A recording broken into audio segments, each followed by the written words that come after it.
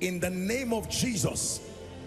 Drought in your life, that even when it is physical rainy season, it is still dry season spiritually, financially and otherwise. I decree and declare, let the rain begin to fall. Let the rain begin to fall. Let the rain begin to fall.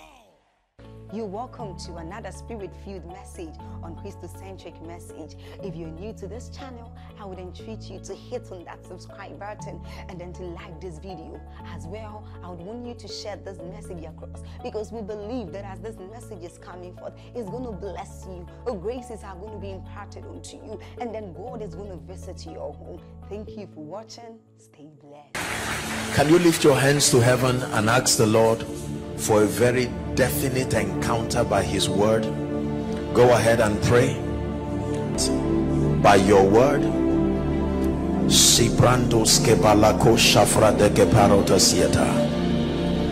an encounter in the name of Jesus by your word. King of kings, Lord of lords, faithful and true, Lamb of God, we worship you. You're the King of kings, Lord of lords, faithful and true, Lamb of God, I worship you. Very simple song. The King of kings, Lord of lords, faithful and true, Lamb of God, I worship you. One more time. King of kings, Lord of lords, faithful and true, Lamb of God.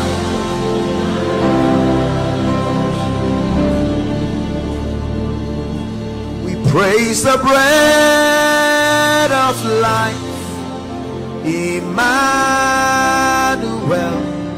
God with us, the one who saves.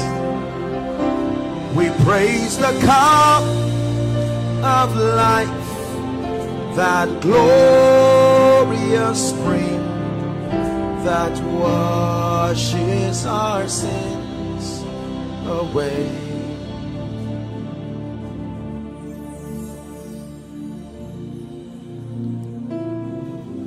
Father, we bless you.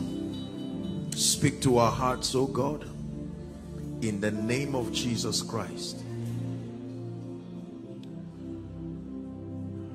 Blessed be the name of the Lord. Please be seated. Hallelujah. Psalm 102, then we'll read verse 13. Psalms 102 and verse 13. Let me begin by encouraging our hearts that the strength of the believer in this kingdom is the degree and the extent of light that you have. The extent of your spiritual illumination is where your strength is derived from. Hallelujah. When a believer does not have high level spiritual illumination, you will be around spiritual things, but you will never have the power to enjoy the blessings that come. So conferences like this, like I would always observe, is an opportunity for us to be exposed to the light, the various dimensions of the light of the kingdom. Hallelujah. When we have high level illumination and we understand the speakings of God, then we can connect our faith with understanding. Then it will produce for us. Hallelujah. Praise the name of the Lord. Tonight's teaching will bless you, and I pray that your heart be opened in the name of Jesus. Let's read together Psalm 102 and verse 13. Ready? 1 to read. Thou shalt arise and have mercy upon Zion for the time to favor her, yea, the set time is come. Let's read the B part together. For the time, ready, 1 to read. For the time to favor her, yea, the set time. Hallelujah. The Bible records that Jesus wept 2 times, principally as revealed in scripture. The first time he wept was in John chapter 11, when he was at the grave of Lazarus. When he was told that Lazarus was gone, he cried, and oh, how he loved him. In John 11:35, the Bible says Jesus wept, and then they said, oh, how that he loved him. He wept as an expression of his love and compassion that he had for Lazarus. The second time he would weep was in Luke chapter 19. Luke chapter 19. And we'll begin our reading from verse 42. Luke 19:42. The Bible says that he stood over Jerusalem and he began to weep. And he said, if thou hast known, even in this thy day, the things that belong unto your peace, it says, for now they are your eyes. Let's jump for the sake of time to 44. The Bible says that they will go through all these things, these negative things. It says, because thou knowest not the time of thy visitation. Hallelujah. He wept because many things would pass them by. They would become victims of life, victims of all kinds of demonic oppressions. And he says, simply because you did not know the time of your visitation. In First Chronicles chapter 12 and verse 32, a popular scripture, First Chronicles 12:32, it says, and of the children of Issachar, which were men that had understanding of the times. This was the advantage they had over their brethren, that they could discern times, they could discern seasons. It says, to know what Israel ought to do, and the heads of them were 200, and all their brethren were at their command. May that be your testimony.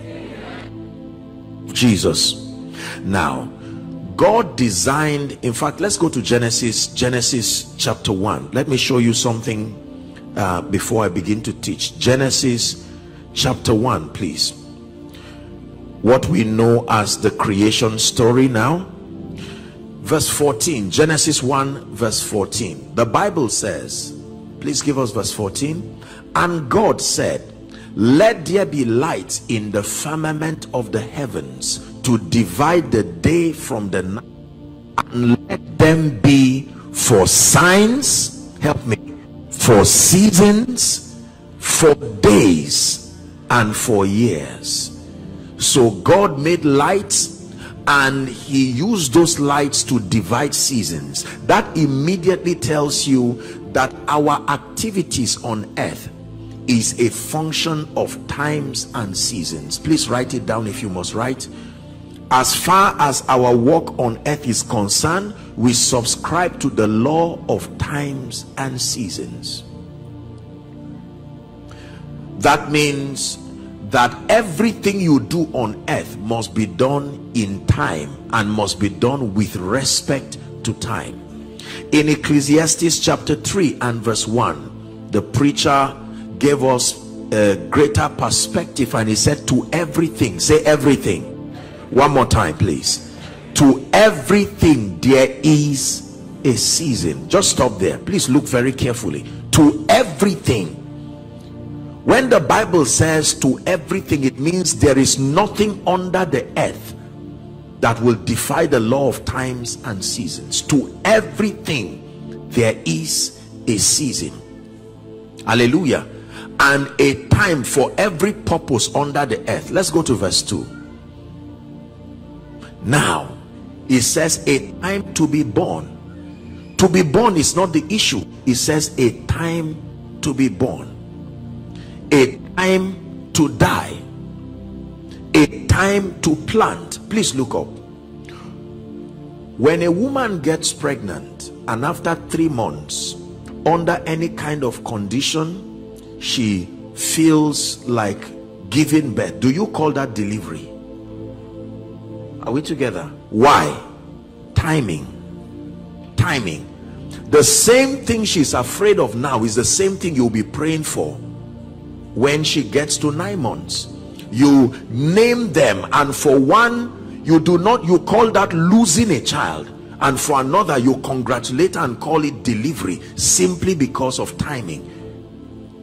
Are we together? A time to be born. Then it says a time to die, a time to plant, a time to pluck up that which is planted. Verse 3 please. A time to kill, a time to heal, a time to break down, and a time to build up. Let's have one more verse. A time to weep and a time to laugh, a time to mourn and a time to dance. The constant word in all of these verses is time.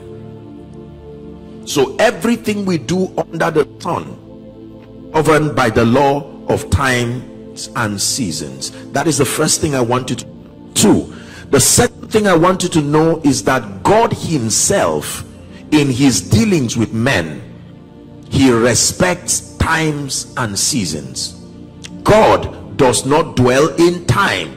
God does not need time. But when it has to do with his dealings with man, he limits his operation to subscribe to times and seasons. Hallelujah. In the Greek, there are many words that express times and seasons, but I want us to discuss 2 of them. We're looking at times and seasons. The first is the word chronos. C-H-R-O-N-O-S. The word chronos.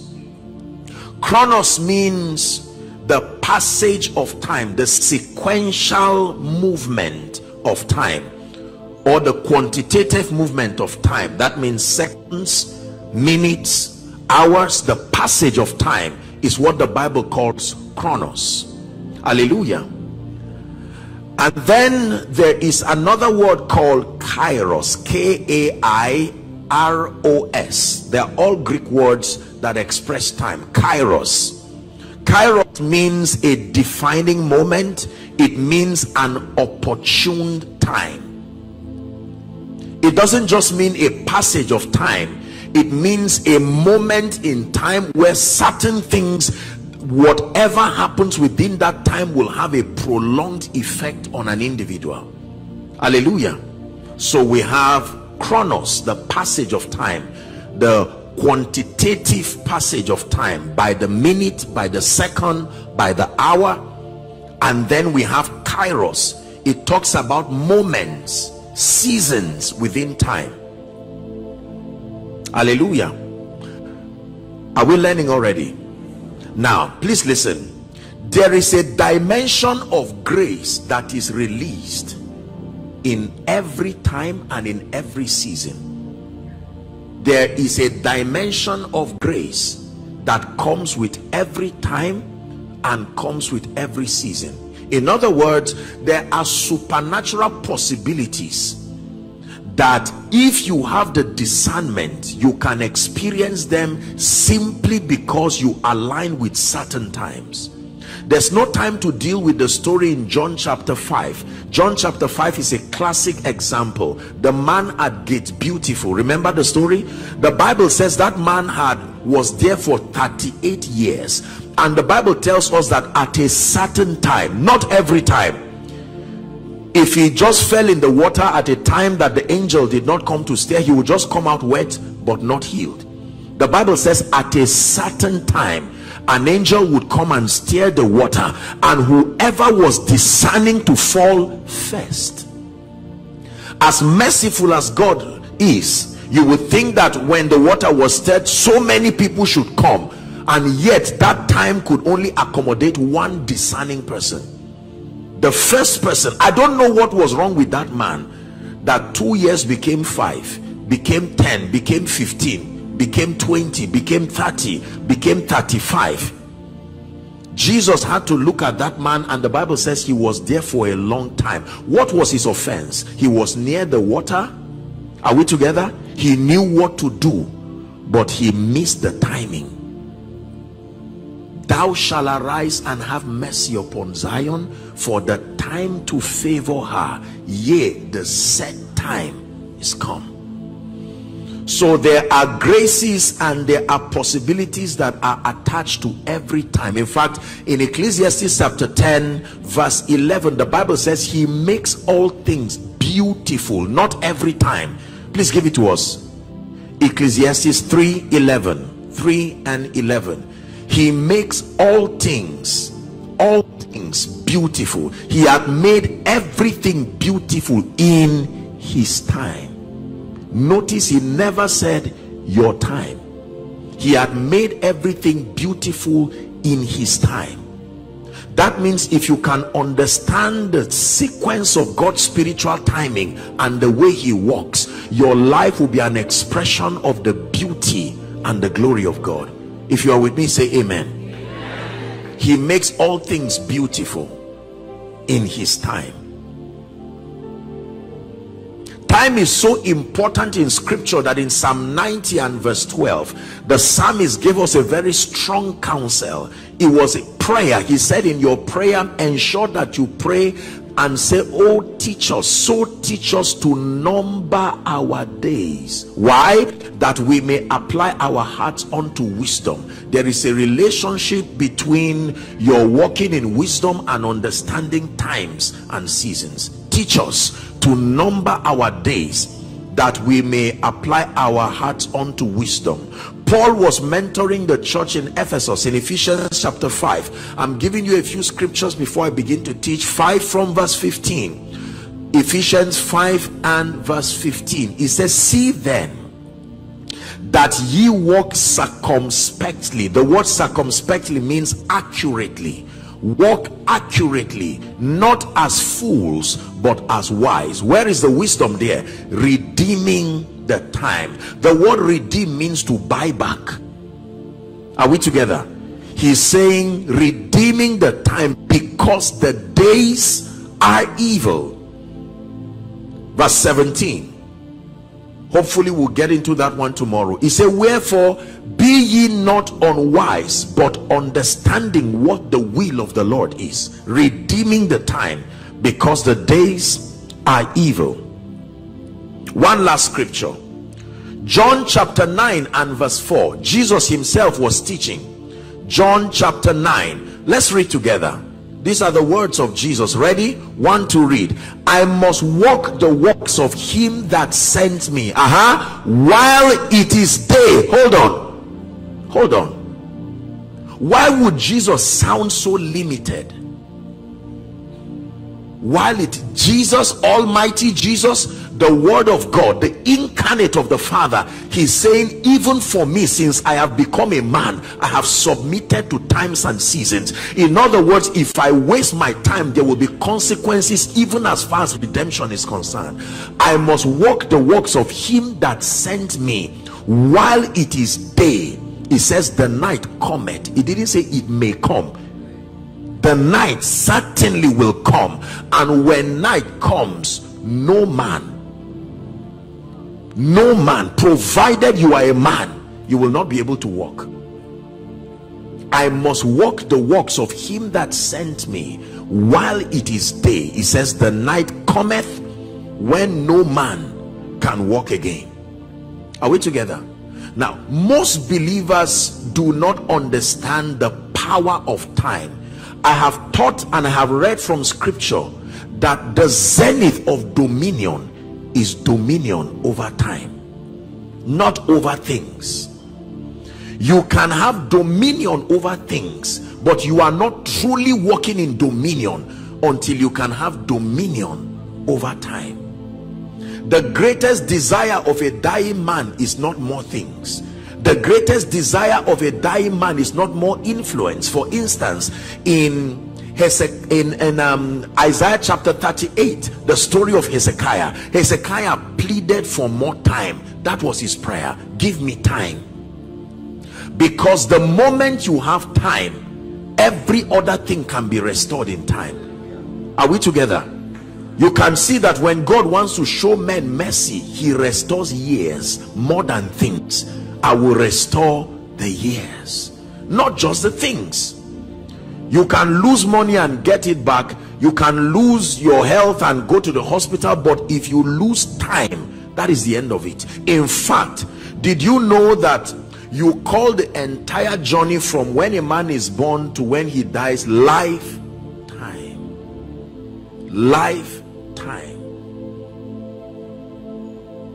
For as long as his spirit can coexist with his body, if it is 2 days, then his lifetime is 2 days. If it is 100 years, his lifetime is 100 years. You must understand timing, because most believers think all times are convenient for everything.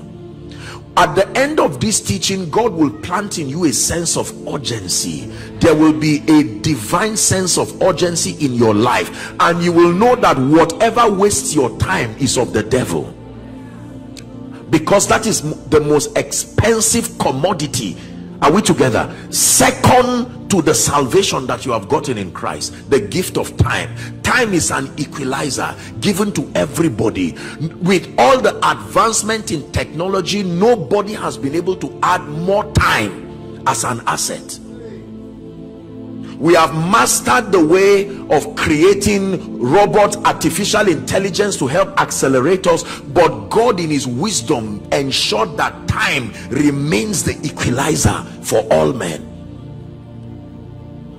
If it is morning in Nigeria, provided you are in Nigeria, it will not hurry and become afternoon for you. It goes slowly and everybody submits to it. 12 o'clock in Nigeria is 12 o'clock for everybody. 6 o'clock in Nigeria is 6 o'clock for everybody. Within that time zone, everybody helplessly has to wait for that time. Are we together?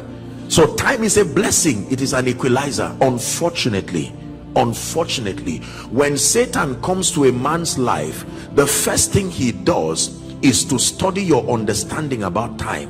When he finds out that you do not have an appreciation of the blessing and the divine significance of time, he will occupy you with activities, so that you will think just because you are engaging several activities, it means that you are working with time. It says redeem the time, because the days are evil. Praise the name of the Lord. There are people who have wasted time on mundane things, wasted time pursuing things that have no purpose, no eternal value. Are we together? And at the end of their lives, they would look back in regret and say, I wish I had time. I wish I had time. I wish I had time to do this. I wish I had time to do that. When God wants to help men, he grants them wisdom to understand time. Now, please look up. This issue of Chronos and Kairos, let me say a word or two about it. In every man's life, watch this now. Chronos, which is the passage of time, remains with us for as long as we are alive. But Kairos, this opportune time, does not come all the time. I want you to please listen. Let me explain. Let me explain Chronos and Kairos for you. Please look up. Imagine with me a student who is in school, right? That student is expected to read and prepare because there would be exams all the time. Is that true?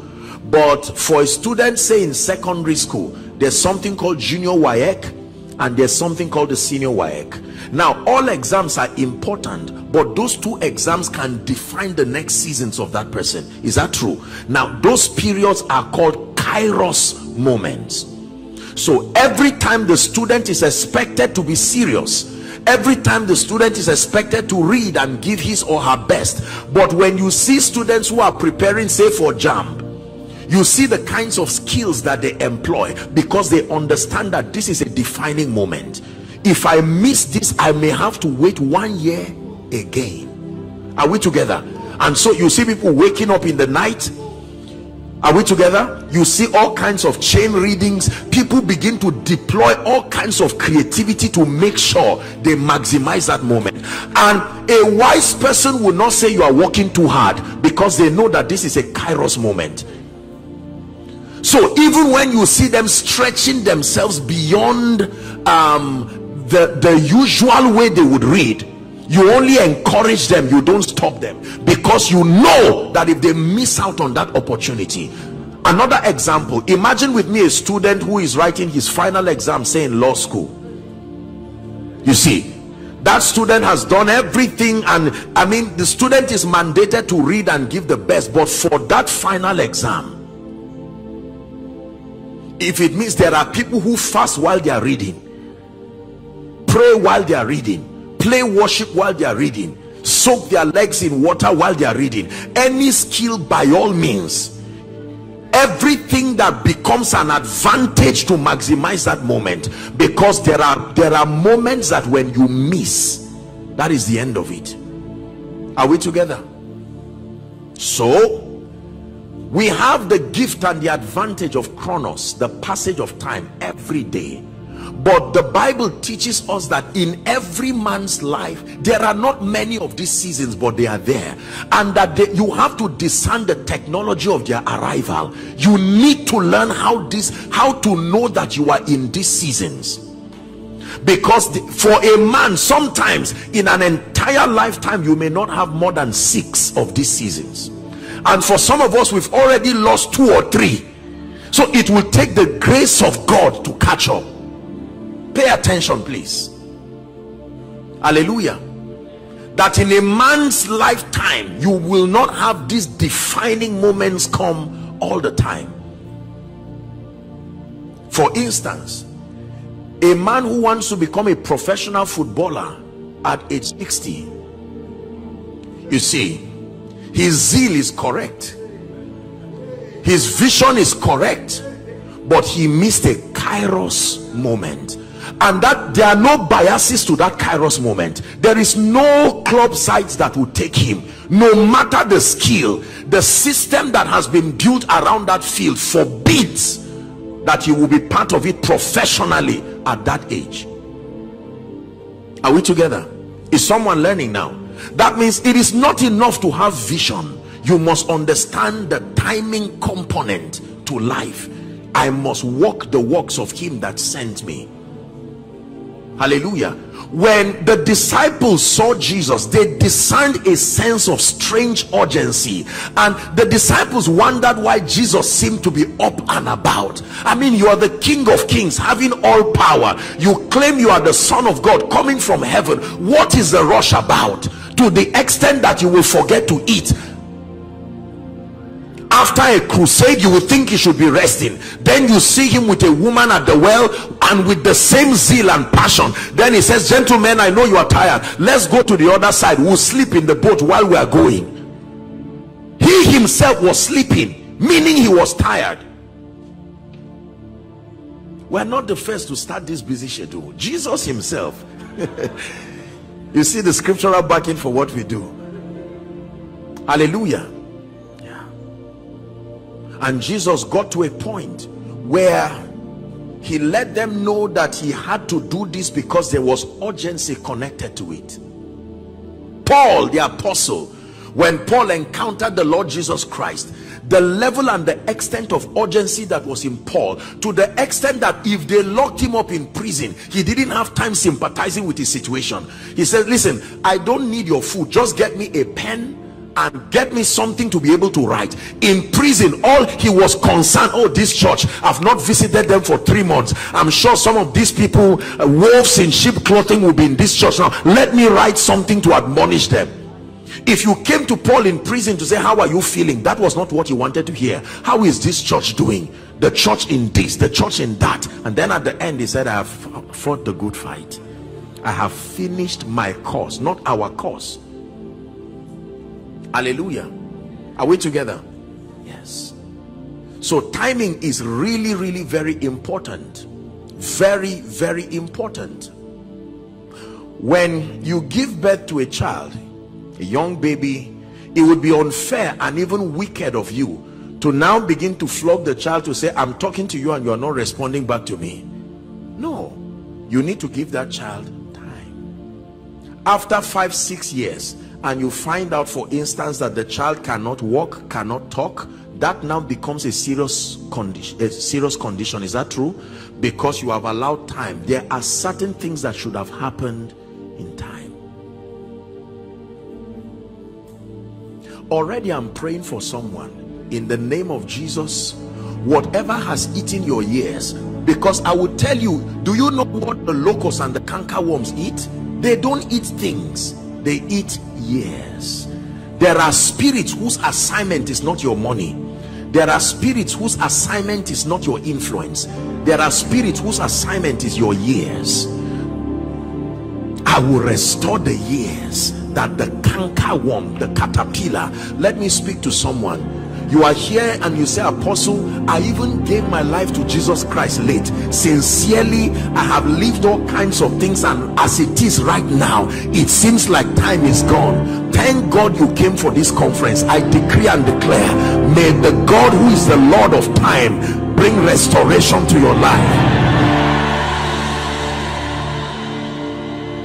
Hallelujah. Please sit down. When you understand the power of time, you will now know why God brought in two spiritual mysteries, Pastor Nat, to be able to help men to maximize destiny. Number one is speed.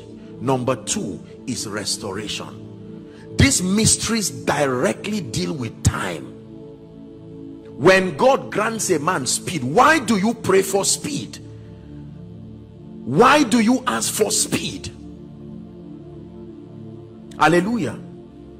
If I left Abuja by road to come here, you cannot say I'm stagnated, because the car would still be moving. But the problem is, with respect to the time allotted, I may not arrive to meet the activity.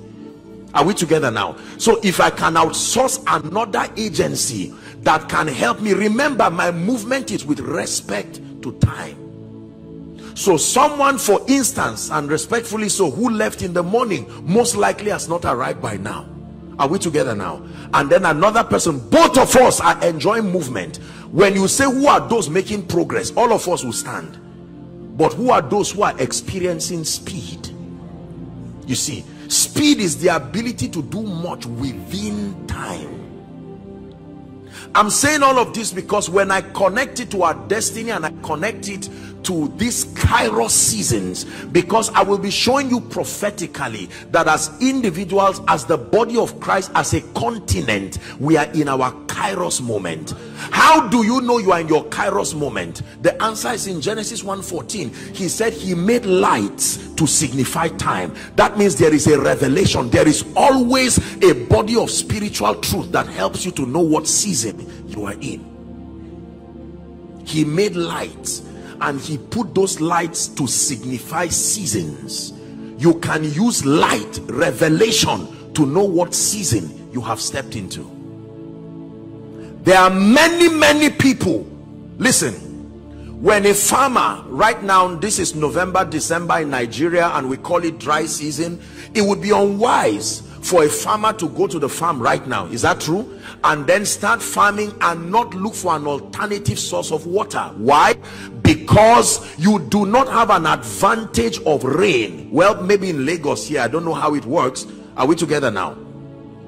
But generally speaking, in Nigeria, we have what we call the dry and the rainy season. A farmer does not need to worry about rain when it's in rainy season. He just farms and he allows the advantage that comes with the season. Are we together now? There's what we call irrigation. Irrigation means you try to simulate rainy season in dry season, because you want the crops to grow, but that the season does not give you that advantage. You have to outsource through technology another route. So many people have missed certain seasons. I'll give you an instance. There are people who God deliberately brought close to others within a particular season, and they did not discern why they were there. The man will keep asking them, can I help you? And say, no, don't worry. Little did they know the man had only 2 years and he will relocate somewhere. And there were Kairos moments. Maybe God granted you access to someone in government. It was by God's grace and the man was benevolent. God gave you unusual access to his ears, his heart, and his hands, but because you could not discern seasons. Hallelujah. Yeah. Jacob said, the Lord was in this place, but I knew not. Do you know, because Jacob did not discern the season in Genesis 28, you know his punishment for that? 20 years. Jacob paid the price. 20 years, 2 wives, and 6 extra years. After 20 years, Jacob said, I need to leave. And in chapter 32, when God was coming to him again, he said, this time around, he held him and said, I will not let you go. I'm already this long behind schedule unless you bless me. I will not let you go. If my time with you will be this night, I will utilize the time and gain back 20 years. I'm going to be showing you how to redeem time, because there is a technology that has been given to the believers that when we engage it, we are able to redeem and cover time. Hallelujah. It is on the strength of these systems of advantage that the Bible says, for we know that all things can work together. So don't say, I gave my life to Christ at 40. I mean, the time I'm already halfway gone. Don't worry. There is something you can do with God. He designed a system in his economy where your 1 year can be what your 10 years would have been. Do you believe this? Yes. In the name of Jesus Christ. How do you prepare for this defining moments, these opportune seasons? You prepare for Kairos by maximizing Chronos. That means every day the passage of time is the raw material you use in preparing for these defining moments.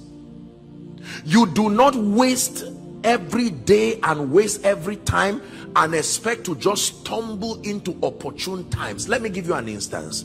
Let's assume, for instance, that a young music minister is trusting God for visibility, that God would announce the person. It is not the day the opportunity comes that he prepares. Are we together? The opportunity, the time he's looking for is Kairos, but his performance during the Kairos moment will depend on what happens in Chronos. David prepared for the palace, not in the palace. David took advantage of his Chronos. Are we together now? He learned how to sling. He killed the lion. He killed the bear. It is interesting that nobody was there to record and capture it. However, the justice system of God preserved that he was still using his Chronos properly. One time, I like how God announces men.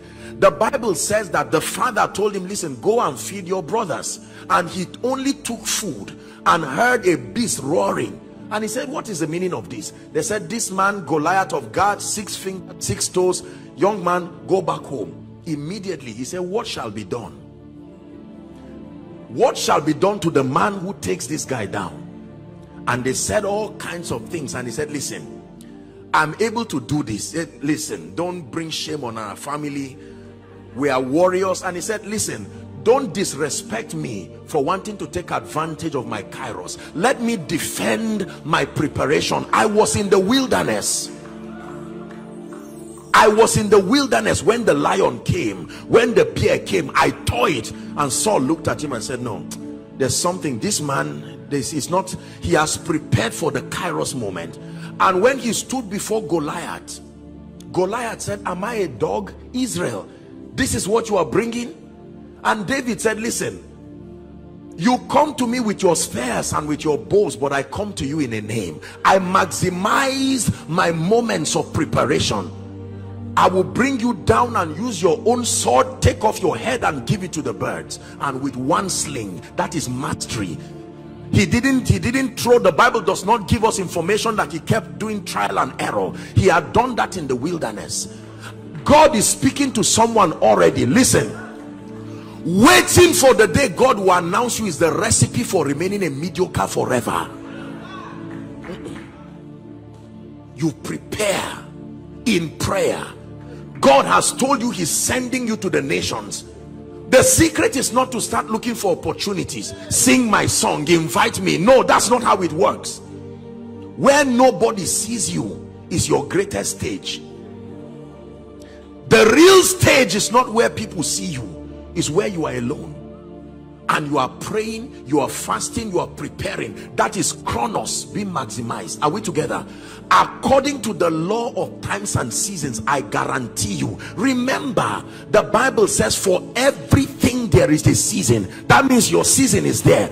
John remained in the wilderness. He was not wasting his time. He was eating locusts and wild honey, preparing himself, finding out the sign to identify Jesus. The Bible says until his season of appearing. When that season came with precision, when he saw Jesus, he said, behold the Lamb. I have prepared seeing you. I know you are the one.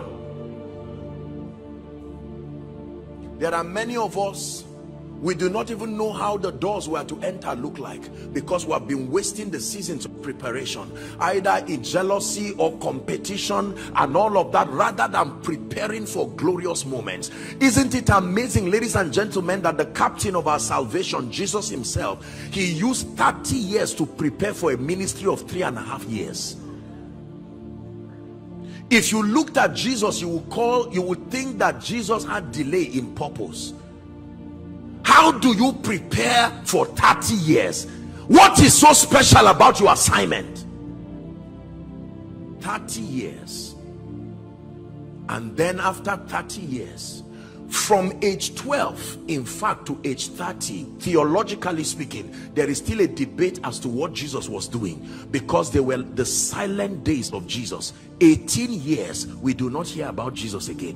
What was he doing? Where did he go? The last thing we know about him is that he was in the temple listening to the doctors and asking intelligent questions.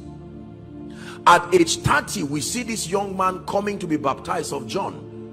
And John saw him and said, behold the Lamb that takes away the sins of the world.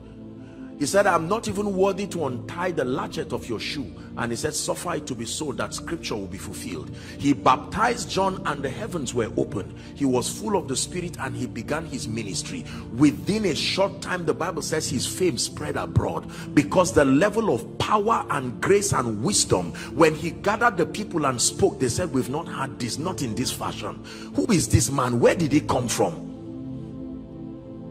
They gave him, according to the synoptic account of Luke, in Luke chapter 4, they gave him the scroll of Isaiah and he began to read. The Spirit of the Lord is upon me. He hath anointed me. He read all of these things. They were not impartations. He used his chronos.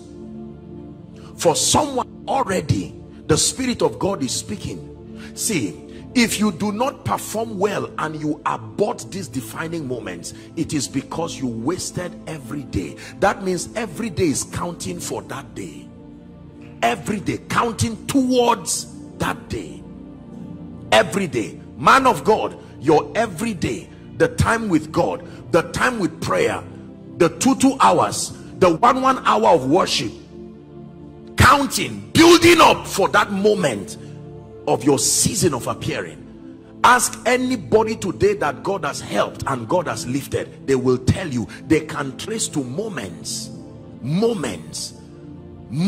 of pain, moments of labor without reward. Are we together now? Moments they knew. For most people, listen, for most people, they saw long ago where God was taking them to. Do you know, sincerely, some of these days that God has brought us today, we saw them long ago, but we knew we're not just going to jump into these days. So just wishing and saying, I have a dream. When you have a dream, you wake up and then you begin to walk with the Holy Spirit, line upon line, precept upon precept. For some of us, your service in this house is your maximizing chronos, because a day will come, God will send you like an arrow to some nation in the world, and you may be pioneering a mighty revival. But let me tell you, if you are a revivalist, your first commission will not be revival. You already know you are in error when your first assignment becomes what you will be doing for the rest of your life. That's not how God works with people. If you are Paul, he will start with you in a certain way. Are we together now? That means if you think God has called you to be an apostle and you get up and your very first assignment in life life is apostolic ministry, you are in error. That's not how God leads people. God can call you to be a worshiper and your first assignment is to sweep the church. How does sweeping the church what does it have to do with worship? Ask Stephen what tending to the welfare department had to do with him rising to be a very mighty man. God will give you instructions. He's preparing you. There are some of you, because of the nature of the assignment God has given you, he will not allow you stay with your parents. He will put you with a strict parent somewhere, and for 10 years you will not what God, what is all this? I have parents, this man is too harsh. Chronos. God is preparing you for that time, because the kind of burden you will be carrying, you are going to be leading a stiff-necked people. So it's important for you to be used to pain and controversy to build stamina and stature. So God will leave you. Listen, I'm speaking to you prophetically. Hallelujah. Yes. Apostle, I know that God is calling me to be a great kingdom financier. Your first assignment will be to empty everything you get for that 1 year. He said, no, I resist this spirit. God cannot speak like that. You have already failed the test. Listen, I submit to you, we live in a world where people do not understand the laws of times and seasons. Instead of waiting and wishing for that day, there is already an assurance from scripture that that day will come. Wishing for it does not make you step into it. It is maximizing your chronos. That means preparing for that evangelistic ministry, that apostolic ministry, that ministry of prophetic psalmistry. It does not start with invitations to go from church to church. It starts with your relationship. For every time you open your Bible, for every time you pray, for every time you come to church and sit quietly and they say, listen, join a department, you are the one who cleans the pulpit. While you are cleaning the pulpit, there is a record in heaven. Your chronos is being maximized. One day they would look at you and say, listen, you are part of the welfare department. Okay, just lead us in a 10 minutes prayer. 10 minutes prayer. And you say, let's all pray. Let's hold our hands and give Jesus praise. And that 10 minutes becomes 1 hour. They will start calling you pastor. It's just that you're a pastor that can cook. You see how you are graduating now. 10 minutes prayer. One day when they are looking for people to do a little 5 minutes prayer, the Spirit of God, because he supervises these seasons, he will lead somebody to say, that gentleman, please let him come up. And now you have an opportunity. And you see, when God wants to accelerate your life, he will wait until the day your destiny helpers are before you, and then that one opportunity. Hallelujah. You must understand, those who excel in life are people who, they live as if there is an assessment of them every day. And it is true. There is an assessment every day. It's only that your grading will not be that day. It will be a cumulative grading. So every day you find someone who is doing well, already praying and fasting, and you are wondering, what are you praying for again? What are you studying for again? Has God not lifted you? It is the preparation every day, maximizing chronos, that gives you an opportunity. Jesus did not die every day. Listen carefully, but he prepared for his death from the time he was born. It took him 1 day to die, but it took him a long time to prepare for that 1 day. He kept saying it, destroy this temple and I will build it. He would be alone and he would go to pray. What was he praying for? Then he went to Gethsemane. Listen, with all the preparation of Jesus, he almost aborted redemption. Father, if it's possible, take this cup off me. You're Jesus. The Bible says, if you turn aside in the day of battle, please listen, it said your strength is small. God is speaking to me to encourage someone right now. Your appetite for visibility is what may destroy the seasons coming. You need to reduce this this insistence to be known and prepare. You announce yourself by being faithful in your everyday. Your faithfulness during your chronos seasons is what prepares you for that kairos moment. You don't have to pray for it to come. It's been programmed.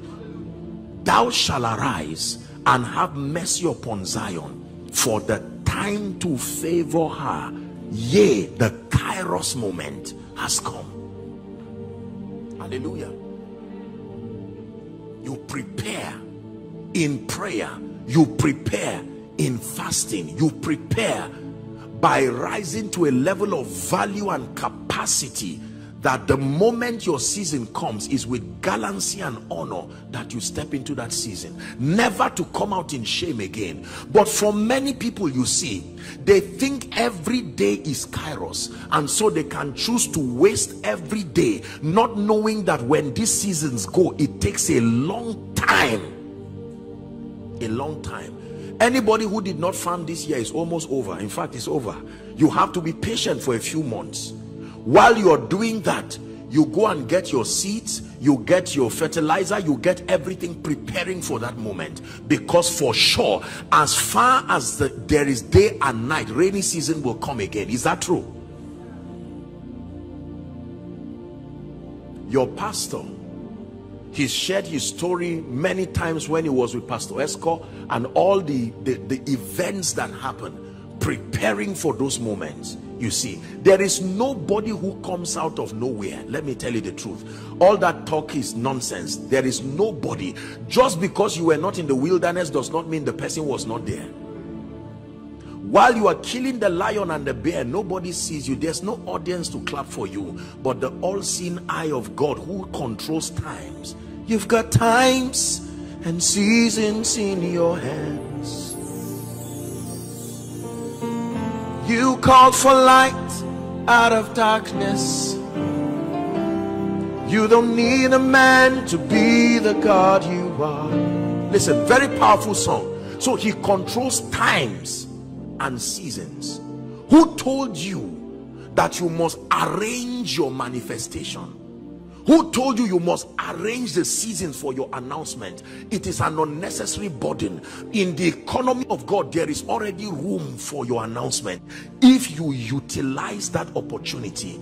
Respectfully speaking, let me tell you, and I say this with every sense of humility, I have seen pastors and I have seen leaders desiring to rise, desiring to find, especially in our day, you know, some of this celebrity thing, everybody wants to be known, and to be honest, you know, it's in men. People want to maximize their destinies, but I see how people ignore their everyday and keep anticipating for that one day, and then the one day comes and they are not even aware that it is the one day, because you were so busy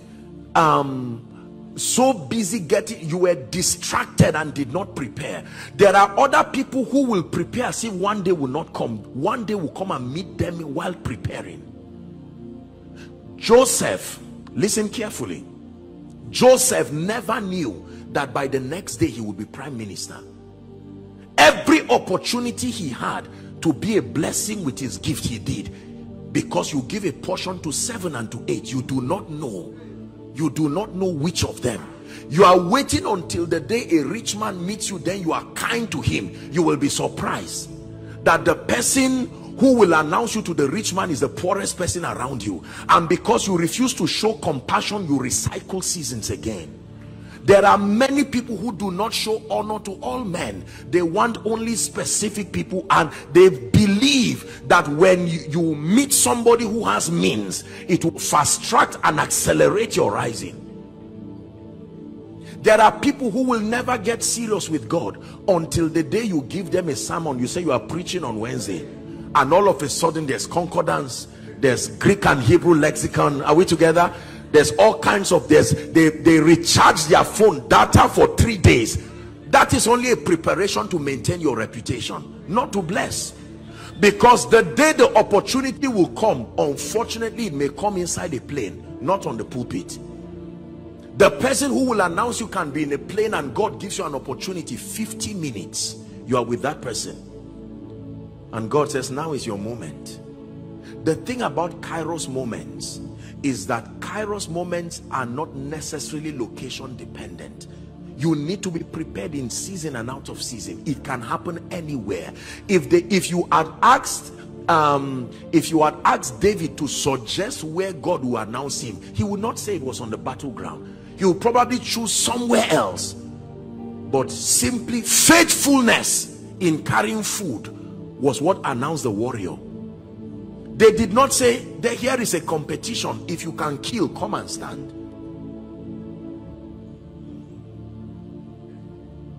Hallelujah. I made up my mind that every opportunity God gives me, listen, ladies and gentlemen, there is no such thing in my world as superior preparation and inferior preparation. I take everything with destiny seriousness. If you tell me I'm going to talk to 2 people, you will see me preparing as if I'm going for a crusade. Why? Number 1, because I love Jesus. Number 2, because I love the people. But number 3, I understand that Chronos is the unit of Kairos. Every moment as I prepare, I'm moving closer to that Kairos moment. Hallelujah. Yes, sir.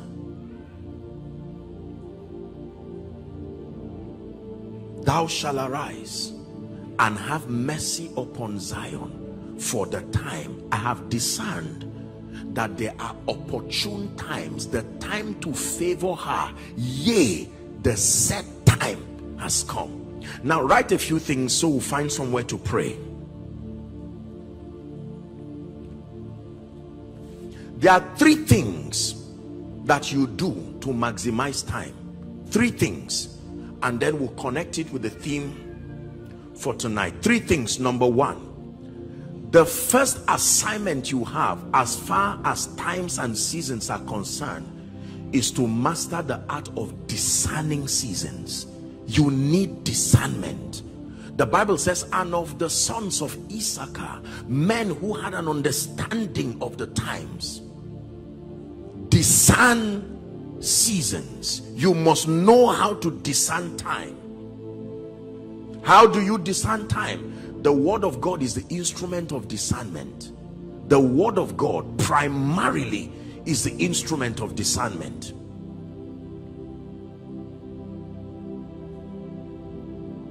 The word of God is the primary instrument for discernment. Number 2, study the nature of the dealings of the Spirit with you, and it can help you to point seasons. There is a way God begins to deal with you.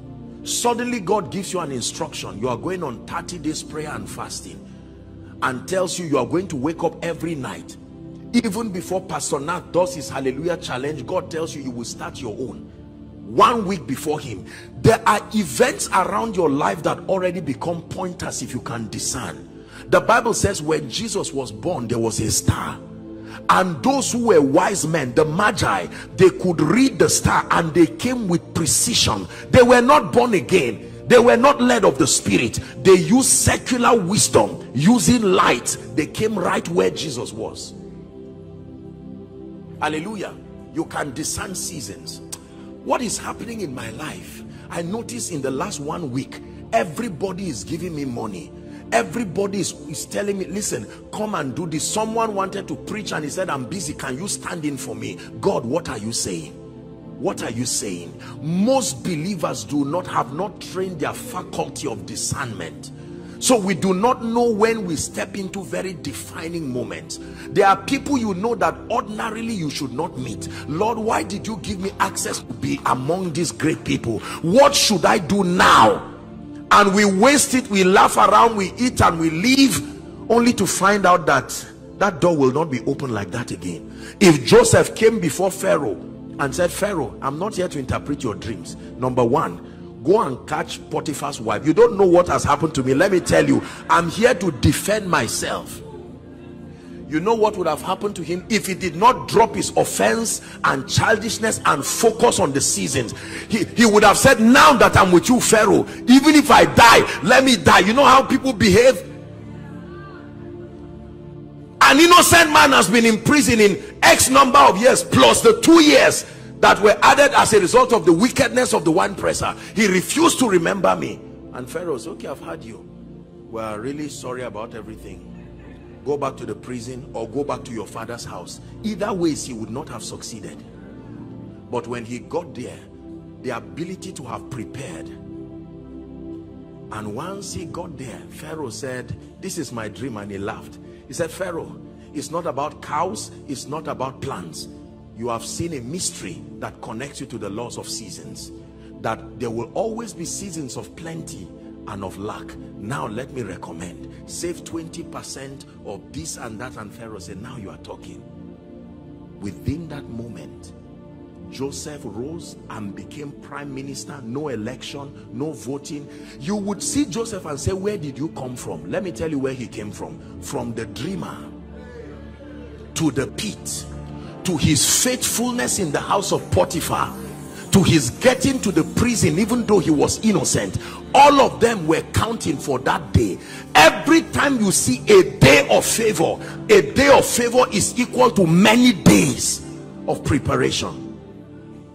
A day of manifestation that was well utilized is a cumulative of many great days.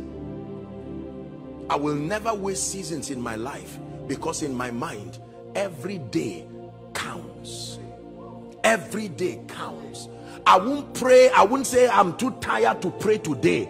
After all, there is tomorrow. Remember, the power of the day after tomorrow comes from the prayer of yesterday and today. It's a cumulative. We continue to abort seasons because we waste our everyday. You get up in the morning, you sleep, you know, anytime. You are not serious, you are not at anything, no project, there is nothing that is running and driving your life. The Bible says to learn from Jesus. When Jesus showed up, there was nothing enough to distract him. He had set his face like a flint about my Father's business. At age 12, even his parents came to look for him. Say, why are you looking for me? Don't you go to the temple? Don't they read the scriptures? Did you not hear that I should be about my Father's business? That sense of urgency.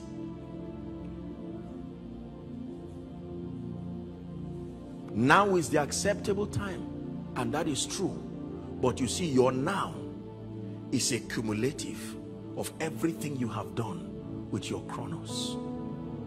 When God announces you, it is because he has given you an opportunity to prepare. And if that season comes, ladies and gentlemen, and you are not prepared, you know what happens?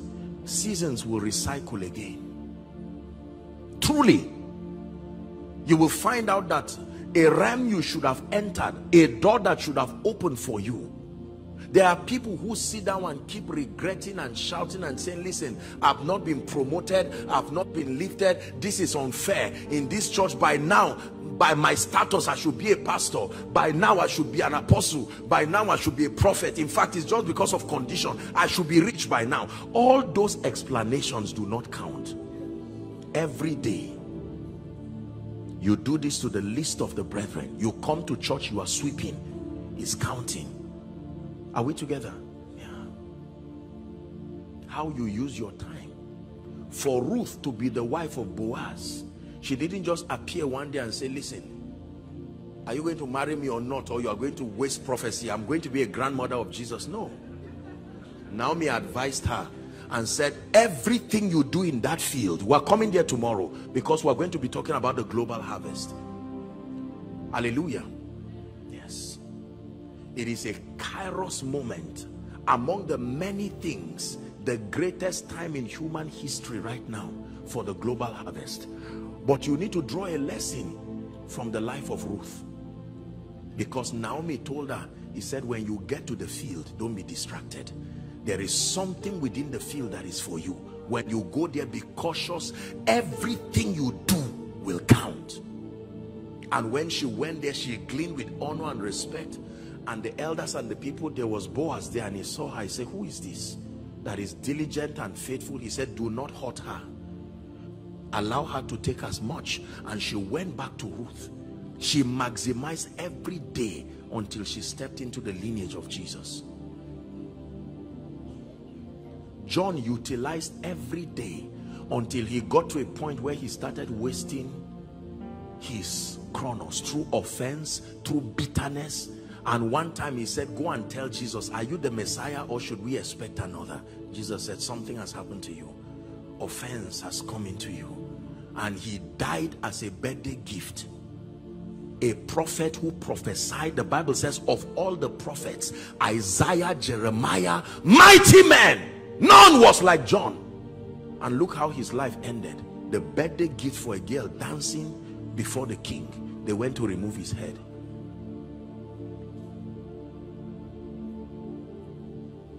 When I learned this principle, believe me, you go to my room now, you put on my laptop, you will see there is a message and there is a study. There are no lazy moments in my life. If I wake up, this is the day the Lord has made. We're ready to walk. I must walk the works of him that sent me. It has nothing to do with invitation. It has nothing to do with ministrations. I can tell you with all due respect and humility that I have stepped into seasons in my life and even in ministry. They didn't seem to carry a semblance of those honor. It's just that, thank God, I was prepared. There have been times I found myself in the midst of people and they say, Apostle, we're going to give you this time, you're going to talk, this is what you will talk about. There was no Bible there, there was no nothing, there was no nothing. It was from the residue of that preparation. He told Elijah, eat now. You will not have that opportunity, eat now. He ate and he went back to sleep. The angel tapped him and said, don't you understand times and seasons? Eat now. And the Bible says he went 40 days on the strength of what he has eaten. For someone, let me tell you, the assignment that God is giving you right now, you will not have the opportunity now that you do not yet have children. God is saying fast and pray, because your first set, it will be a set of twins. While you are saying amen, let me tell you the other side of that story. Are we together? You will be surprised that the 5, 6, 7, 8 hours, there are many people today who by reason of biological timing don't have the strength again to be able to pray and fast and do certain things. While there were people who were taking care of your needs, God said keep investing in your spiritual life, but you refuse. Now, respectfully speaking, maybe your dad has gone to be with the Lord, your mom has gone to be with the Lord. The family responsibility is now on you. The time you should use to pray and fast, you have to use it to look for money. If you understand this law of time and seasons, it will change your life in a way that you cannot imagine. That every day counts, every day counts, every day counts, every moment counts. For someone, God can tell you, okay, while you are trusting God for a husband or a wife, quickly do the masters now, quickly do the PhD now, because the level of commitment that it would demand of you, it can cost your home. Utilize the time. I have all the time is my life. The foolishness of a generation that has torn people down. There are others, God will say, I'm going to give you a great ministry, but come to Oasis and sit down and look for something to do and serve. And you find out that God keeps sending you to places that are uncomfortable. It's because God wants you to taste of everything. You will be a leader and you will be an overseer of a ministry. How do you lead when you do not know the dynamics of leadership? While the message is going on, God will say, okay, they should allocate him to stand outside at the road, and that person is going to be a mighty apostle. And while you are standing, someone sees you and says, I used to know you on campus. Is this how you have lost your fire? You are standing as a protocol on the road and you will feel stupid. That's how great men abort greater destinies. You stand there and God says, you be patient. And when God is done with you, someday when you become a great leader, someone will say, listen, I will be your biggest partner. 20 years ago, I came for Oasis conference. Were you not the one who was standing at the door? God told me 20 years later, you will be a man of God. I should sponsor it. Listen, how do I express this thing now? Most people have aborted times, have aborted great destinies Imagine if Jesus kept saying, I will die. Simple. It's okay. I'm going to die. That's the most important thing. Judas will betray me. I don't know when. I just know that I'm going to die, and then I will purchase salvation. Let's eat and drink. Ladies and gentlemen, I am the savior of the world. Don't forget, I am the Logos of God. I am not a false prophet. Jesus would have been surprised. It was the prayer bank, the fasting bank, the commitment. You see that? All the women who later helped him when he died is because he helped them when he was alive. If he didn't help them when he was alive, his body would be there with nobody to come and clean him. Hallelujah. So number one, you must discern seasons. Let me hurry up. Number two, you must know what steps to take when you come into seasons. Not every step is important when you get into certain defining seasons. Please listen to me. You must know what steps to take. The Bible says, and of the sons of Issachar, men who had an understanding of the time and to know what Israel ought to do. There is what you need to do when you come into certain seasons. For some of you, when you come into certain seasons, it's a call for greater levels of consecration. God will make certain demands on you, unusual demands. Some of you are even in that season right now. You need to know what to do by the Spirit. Lord, what do I need to do with this season? And God says, from now till January, from 12 to 3, let that be your prayer time. That is my time meeting with you. It is not a general instruction for everybody. It is just from now till January. If you miss, because that opportunity is where it is within that encounter that the real mantle for your ministry will rest on you. And if you do not know how to utilize that time. Many years ago, I used to go to our boys' quarters and carry a stick and stand there and preach. I would be shouting and preaching alone. I didn't know my mother was hiding somewhere looking at me. It was later in the future she told me one day, because she had been praying. My grandfather was the first trustee, a pioneer of a denomination. So I come from a lineage of missionaries and pastors. She had been praying that either her younger brother or her son, let God use at least one person. And I was there. I would hold the sticks and I'll be preaching. And when it's time, I'll be laying hands on blocks. I mean it. I'm not joking. And I will sense the anointing of the Holy Spirit. Literally. If I laid hands on blocks, how stubborn is the head that I will lay hands on that it will not go?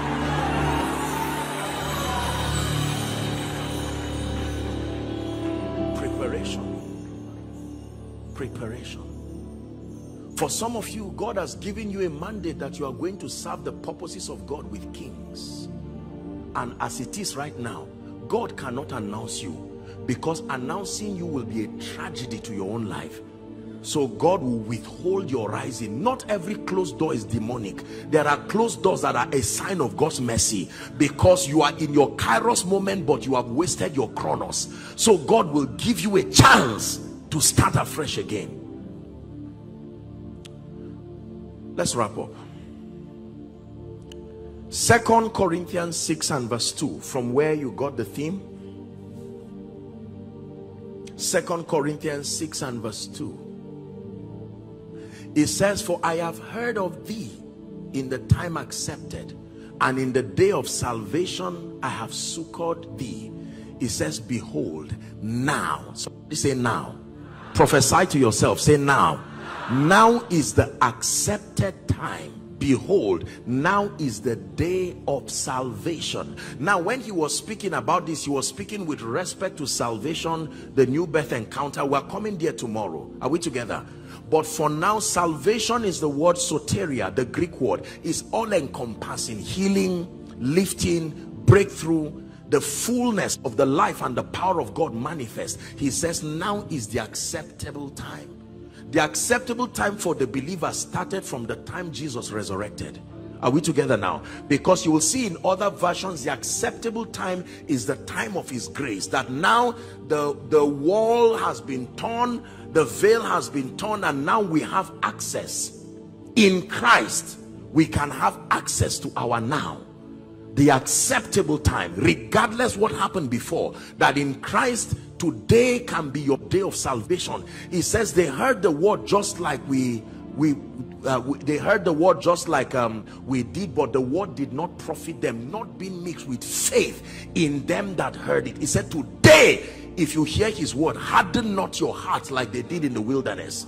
So for someone, God is speaking to you that this is your today. Today does not mean 24, just means your season of lifting, your season of shining, your season of being announced. Are we together now?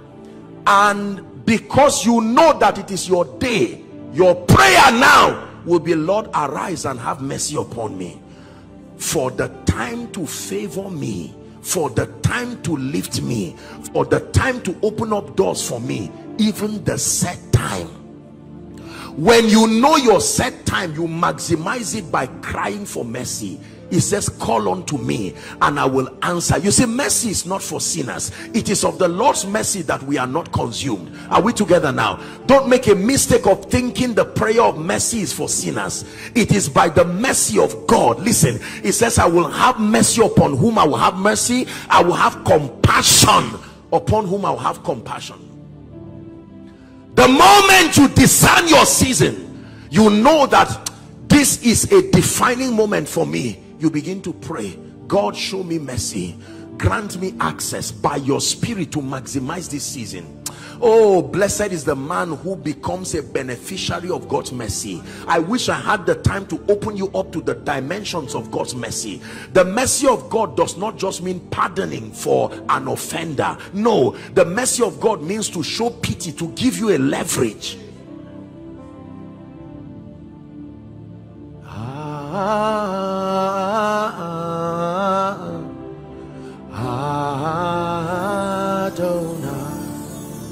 From the rising of the sun to the setting of the set, your name is to be hallowed. Adonai. A few weeks ago, I just sensed very strongly in my heart that God will have me spend some extended time praying in the night. Nights are usually my time of prayer, but I began to sense, I'm wrapping up now, I began to sense very strongly that a new season was going to open up for me. And in one of the nights, I was praying and just worshiping, and I had a vision. And every time I see God lifting me or going to another dimension, I usually will see a military man. And then you know how they dress military people. That's what I saw. And while I was praying, I just sensed a very strong anointing of the Holy Spirit. And the Lord took me to Jeremiah 1 from verse 9. He says, authority over nations. Authority over nations. To pull down, to uproot. There is a mantle and a grace for that. See, having power over cities, having power. Remember in Matthew 25, the parable of the 5 talents, the reward that was given to them. There are 3 levels of authority that a man can command on earth. Number 1, and is the least level, is authority over things, where God gives you access to money and all of that. The second level of authority you can command in the spirit is authority over nations and territories. The highest level of authority a man can command is authority over God's program. God literally makes you a steward, not of nations, of his program. That means God will say, for the next 10 years, there is a harvest of 100 million souls. You are the one I'm putting in charge of that program. Hallelujah. When I began to have that vision, I started praying. I said, Lord, whatever it would take, by your mercy and by your grace, you are granting us access and authority over systems, over nations. Let it be for your glory. Are we together now? I'm saying this because I believe that for God to have put this thing, now is the acceptable time. For some of us, when you go back home, Hallelujah Challenge should not just end because it ended. You should do your own and pray and pray and worship and say, Lord, the demands of this new season, now is the acceptable time. Heaven has already signified through this word that it is time for you to carry greater anointings. It is time for you to step into mantles. It is time for certain doors to be open. I pray for you that you will not make the mistake of Jacob. Jacob said, the Lord was in this place and I knew not. Man of God, hear me. You may need to subject yourself right now, taking advantage of this time. Businessman, for some of you, you will need to settle down and pray. We're going to pray for just 1 minute. You don't even have to stand, whether you are seated or standing. You are going to cry unto God and say, Father, I have for some of you, you have mismanaged your chronos, and right now that the Kairos moment has come or is coming, the truth is there is no spiritual redness. I'd like you to cry for mercy from heaven. Cry for mercy from heaven. Cry for mercy from heaven. Cry for mercy from heaven. Cry to the holder of times and seasons. Show mercy, O God.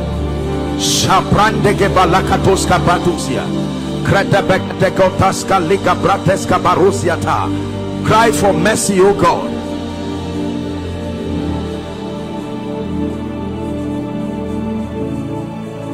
Someone is crying, show me mercy to maximize every day, to maximize every day as I prepare for that defining moment. Thank you for lifting. Thank you for lifting. Thank you for lifting my head. Thank you for lifting. Thank you for lifting. Thank you for lifting. Thank you for lifting. I thank you for lifting my head. Hallelujah. You know, sometimes these things scatter my head. You know how someone takes, all of you who were in the world, who God delivered you and ransomed you from all kinds of nonsense. You know, praise the Lord. You see a madman on the road alone and he's just singing and bouncing. Even if he's inside a gutter, he's just singing, and in his mind he's in a world all by himself. That's what the word of God does. He said, I found your word and I did eat them, and it was a joy and a rejoicing to my soul. He said, my son, eat thou honey, for it is good for you. Eat thou honey. There is what you can know. You don't need anything to happen physically. Are you getting my point? It's like a farmer who plants, pastor. You don't plant a tree and then you come and you are wondering. You are so anxious. People look at you and you say, will this thing grow? No. The man just goes to start buying bags in preparation because he knows that the ground was commanded to produce. Are you getting my point? So there are things that when you know, you start rejoicing and dancing. Because for it not to manifest is like saying Jesus didn't die on the cross. Is that guaranteed? Hallelujah. Let's get to the word of God. Thank you, Jesus Christ. What is the secret of greatness? What does it even mean to be great, really? What does it mean to be great?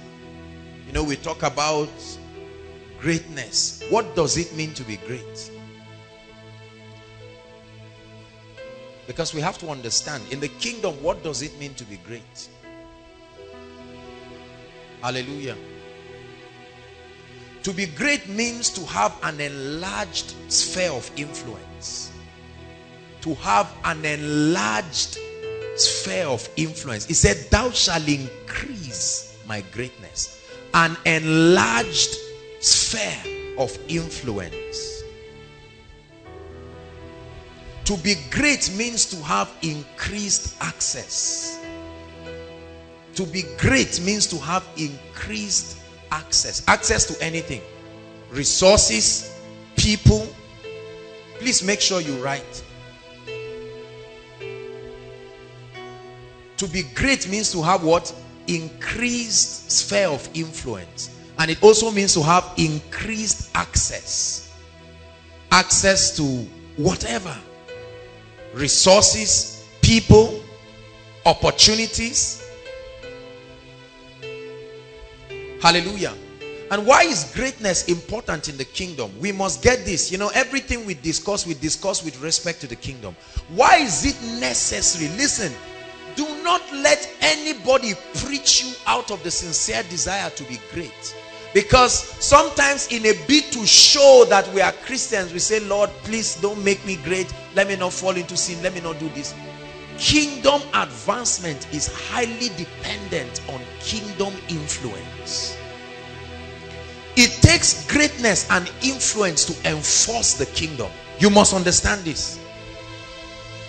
No one will truly be able to influence this system and bring in the value system of the kingdom without increase, without influence and greatness. The Bible says, and the boy Jesus, for him to be able to carry out his assignment, he had to grow in wisdom. He had to grow in what? Stature. Not just the word stature there does not mean physical growth. No. The word stature there means influence. A time came in the life of Jesus, they said, all men seek for thee. He was on the mountain and 5,000 men, aside women and children, came. Everybody say influence. It is very important to understand the components that the prophetic agenda of God is dependent upon, so that we will not just be religious. Now, there are people who want to be great just because they have suffered too much. While that is not a wrong reason, it does not qualify to be an ultimate motivation when you come into the kingdom. To say, I've suffered too much, I must be great in life. That's ambitious. It's wonderful. Except for the fact that when you come into the kingdom, you must edit your motive to suit the desire of the king. Hallelujah. So God wants us to be great. Without greatness, listen, without greatness, he told Abraham, he said, I will make your name, I will give you an identity of greatness, and that greatness will call the attention of the kings and the people around, and they will come to see what your God is doing. He said, it shall come to pass in that day that the mountain of the Lord's house, have you read that scripture? The mountain of the Lord's house shall do what? Be exalted above all other mountains, and as a result, men will flow to it. Until the mountain is exalted, men cannot flow to it. Are you getting what I'm saying now? It is easy to listen to a great man than to listen to a man who is struggling with greatness. Is that true? So the Lord wants to increase our greatness in every ramification, financially, spiritually, and otherwise. Oh, I receive what he wants to give. I receive it. No religion will preach me out of this. No piety, no sense of false holiness will push me out of the revelation. It is as a result of my love for the king that I need to gain an influence across the mountains that he has given me the authority to legislate, so that they will hear the word of the Lord. Distant shores and the islands will see your light. Don Moen got it precisely. That's what will happen to you. Distant shores and the islands will see your light as it rises on us. Thank you, Jesus Christ. So what is the secret of greatness? How? I know that we keep, you know, the issue I have with the body of Christ is that we do a lot of preaching, but we do very little of teaching. You know what it means to preach? To preach means to declare. It means to proclaim. It means to bring you into an awareness of a reality. That's what it means to preach. But to teach means to give you understanding of the operation of that thing. Hallelujah. That's the challenge with the body of Christ. We do a lot of preaching. God wants to make you great. How many of you believe you are going to be great? Say me. Say now, lift up your head. Be great. And the person says amen. That's preaching. Wonderful preaching. Except for the fact that it does not work like that in the kingdom. That's not how your lecturer taught you. He didn't come to the class and say, how many of you are interested in having a degree? He says, sir, me, I've been writing jam. And he said, are you serious? He said, all right.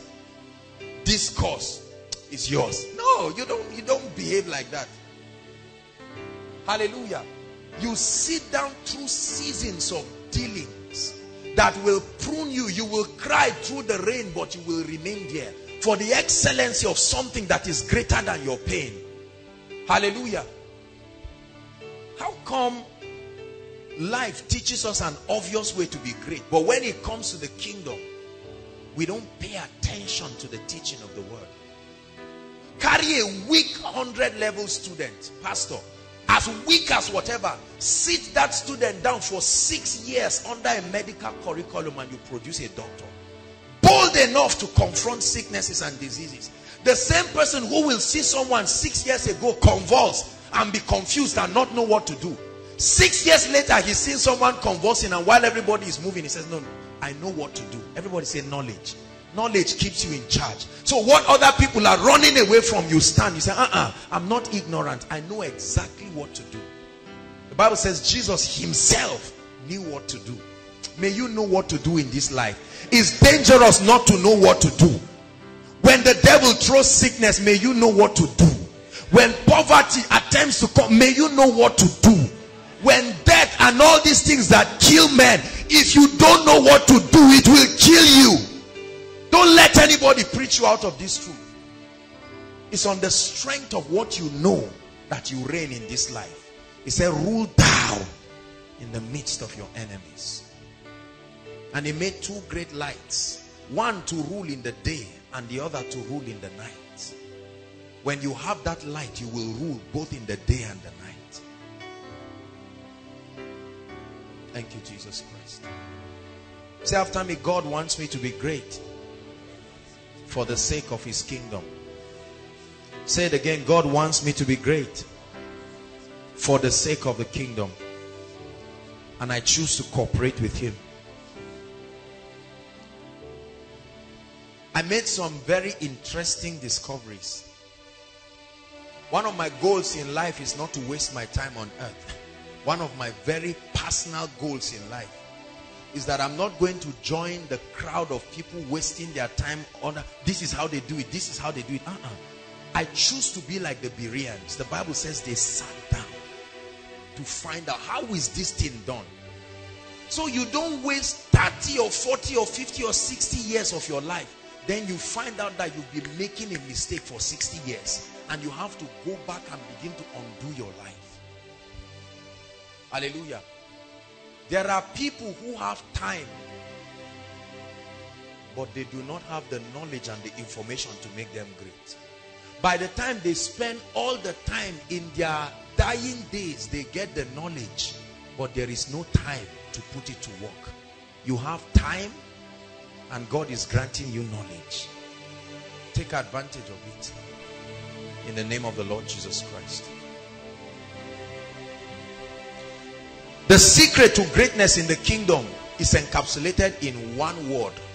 And I know you've heard that word, but tonight just keep away what you've heard and listen, and let's explore the word. The secret of greatness in the kingdom is hidden in one word, and that word is called favor. Write it down. We're going to be exploring something tonight. The secret of greatness in the kingdom is shrouded in one word: favor. Open our eyes tonight in the name of Jesus. Bring the days of struggling to an end in the name of the Lord Jesus Christ. The secret to greatness in the kingdom is favor. What is favor? Favor means access beyond your efforts. When you gain access beyond your efforts. Many of us have had a lot of messages about favor, but many of them have not been balanced. And so we know so much about favor, but we see very little or none of it in our lives. Hallelujah. The first thing I want you to know about favor is that favor is not a mystery. This is one of the things we have been taught by well-meaning people, that favor in the kingdom, the fact that it is undeserved does not mean it cannot be activated. Thank you, Jesus. Favor means access beyond your efforts. It means divine approval, unmerited access.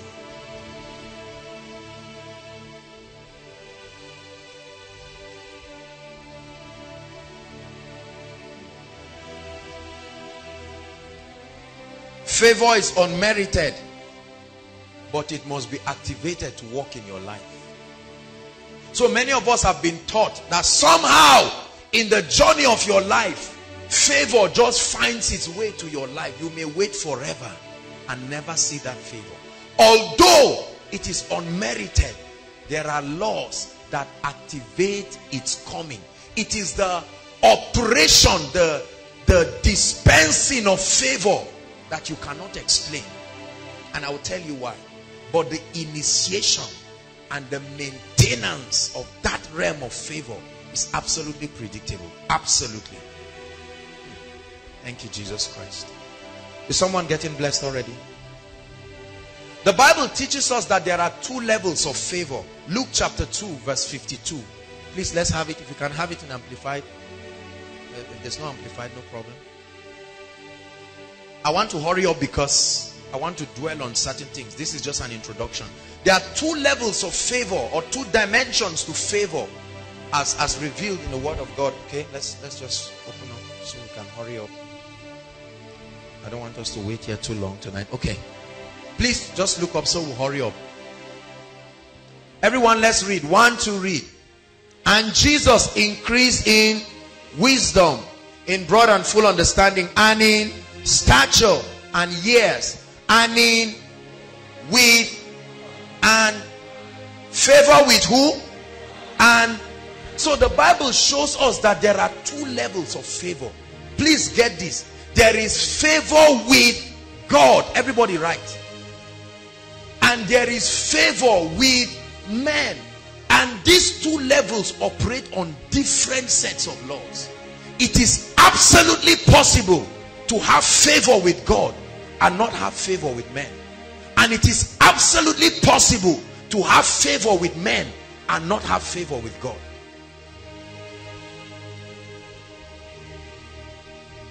Someone getting blessed tonight? Blessed be the name of the Lord.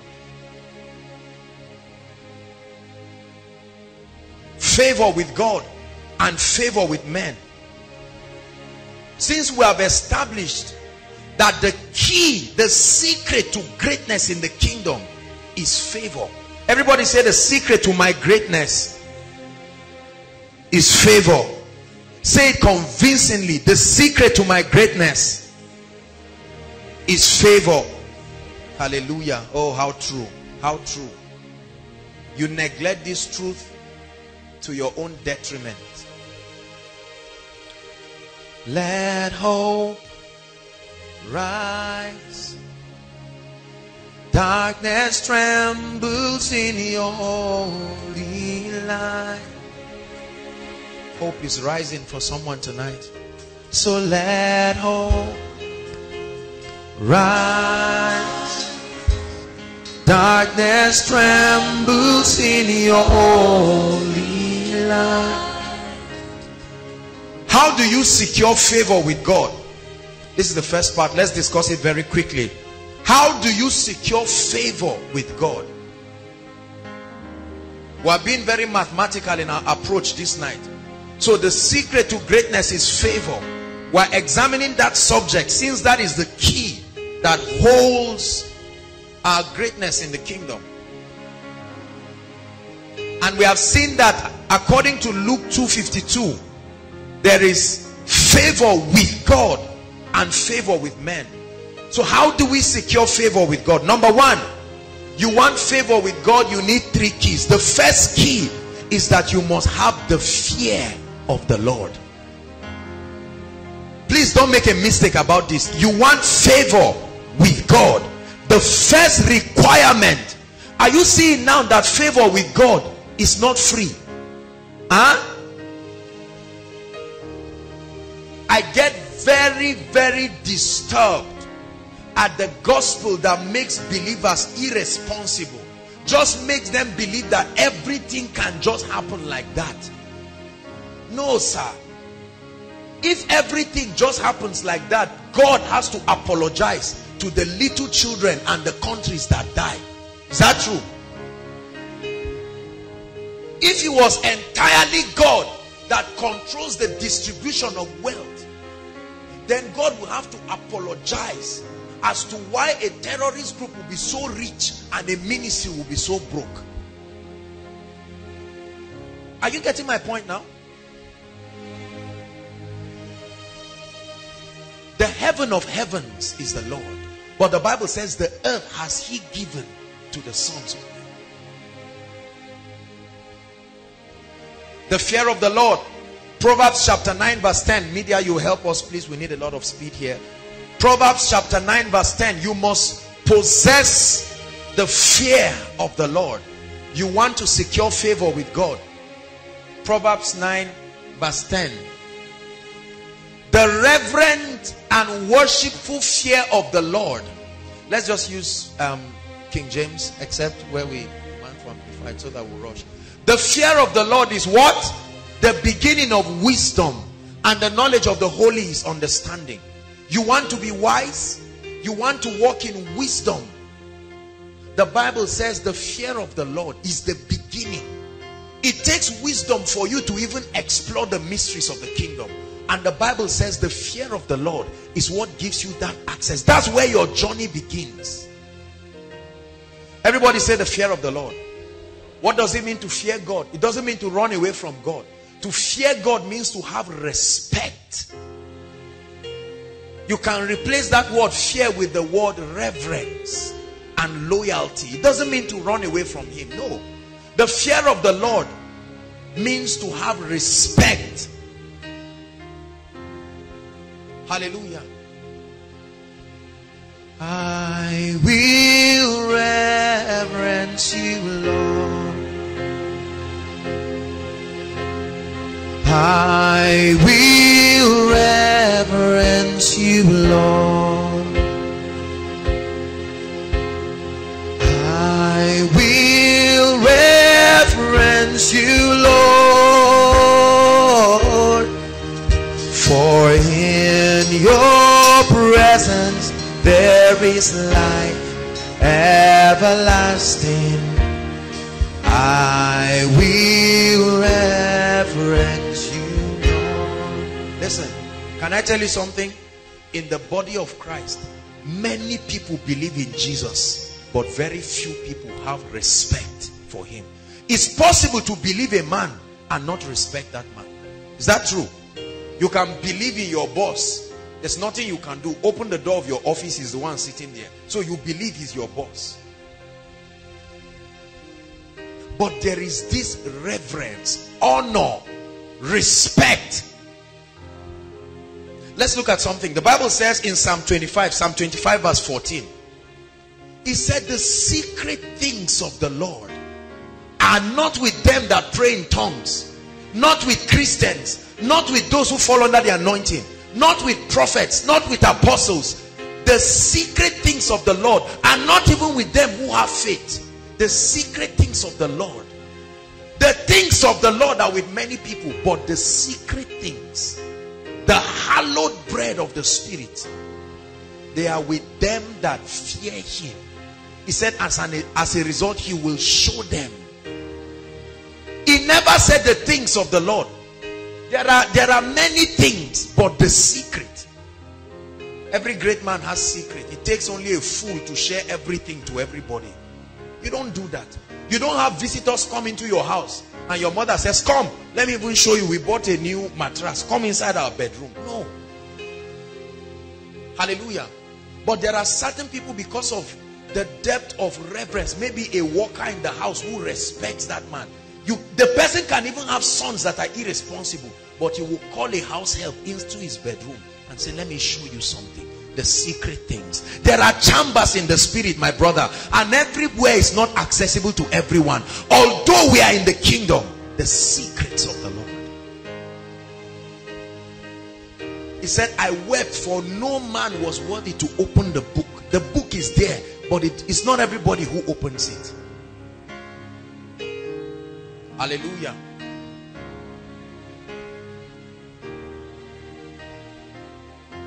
The clearest proof of your reverence for God is to keep his commands. I want to give you a spiritual litmus test. And let's look at that very quickly in John 14 verse 21. John 14, 21. The clearest proof. Don't just say, I fear God. No, there are exact parameters to measure. I love the kingdom. It doesn't leave you to confusion. You can know here and now, right now. I don't care whether you've been a preacher for 20 years. I don't care whether you cry if any song is being raised. The Bible says, he that hath my what? So it's one thing to have it. Is that true? And does what? And keepeth them. He it is that loves me, that has respect and reverence for me. And as a result, he that loveth me shall be loved of my Father, and I will love him and will manifest myself to him.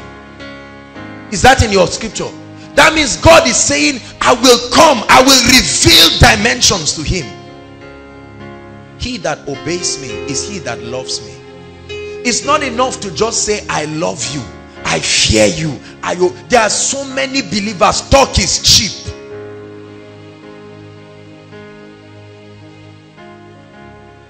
First John 5 verse 3.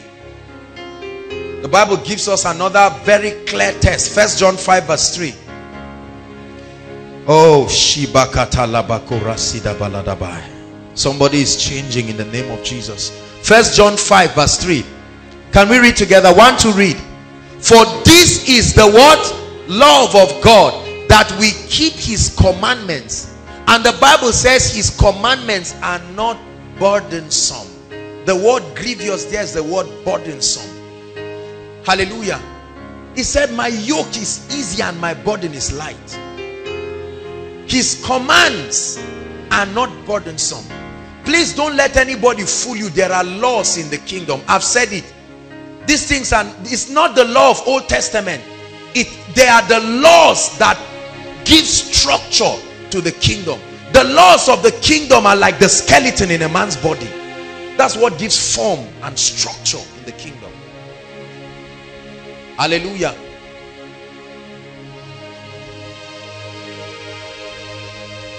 You must have the fear of the Lord. You must have the spirit of reverence. So I can look at your life and know whether you fear God or not. Hallelujah. Don't say, I fear God by faith. Even him, he knows. There are exact parameters. You're not walking in his ways. You're not living by his principles and his value system. Don't tell me you fear God when you don't know the difference between church and a disco hall. Believers in this side of God's kingdom are not so involved in all those things again. But there are all kinds of things we do. And we believe. Listen, please and please, and I don't mean this to discredit ministers and ministries in the body of Christ, but I've said it again and again, that the message of grace is only an accurate message if it is accepted as part of the full gospel. Are you getting my point? The whole gospel must be preached. There is a level to which the grace message is taught, and just tells you, oh, don't concentrate on your love for God, concentrate on his love for you, and concentrate on all of that, and you know, anything will happen, everything has been done, wonderful. What then is the reward of obedience? Why then is there hellfire? If everything is like that, God must apologize to Ananias and Sapphira. Don't you think so? Was it not in the New Testament they fell down and they died? Why?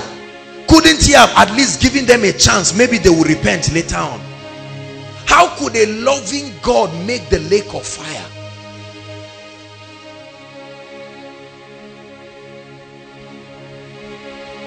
Hallelujah.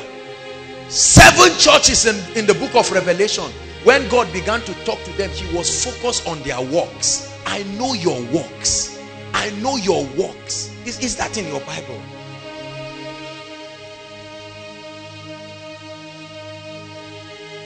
Brothers and sisters, be careful. Hallelujah. Honor the body of Christ, but you must realize that if the gospel is not taught holistically, it can lead people into error. There are a lot of people missing it and dancing around in ignorance, believing. Are you getting my point? Let me share with you something that will surprise you. D.L. Moody. Many of you have read about him, right? D.L. Moody was a mighty evangelist of God, and he came and preached for decades. When D.L. Moody died, sir, after 10 years, they decided to do like a little census to follow up the converts of D.L. Moody. Please listen, this is not an exaggerated statement. Hallelujah. And they found out that only 1 out of 10 converts of D.L. Moody were still standing in the faith. Are you getting what I'm saying? I respect him. I honor him. Hallelujah. It was, look at such a great man. After laboring, they found out that most of the people who were coming out in his meetings, only 1 out of 10 remained safe and were still in the faith.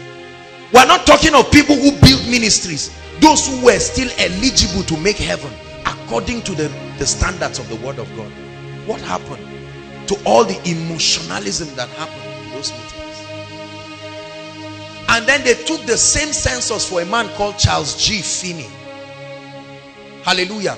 And they found out most of the great men you see, most of the great men, they were products of that man's revival. When you got born again in his meeting, you hear everything that keeps you in the faith for life. Something is wrong with our gospel.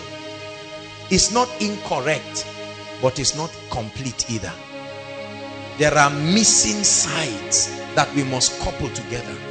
Brothers and sisters, listen to me. God is a loving God, but God is also a just God. Hallelujah. What I've just told you now is called the gospel of the kingdom. It switches dimension and lets you know that Jesus is not only a savior, but he is a king. Hallelujah. Blessed be the name of the Lord. We have allowed people to do all kinds of things.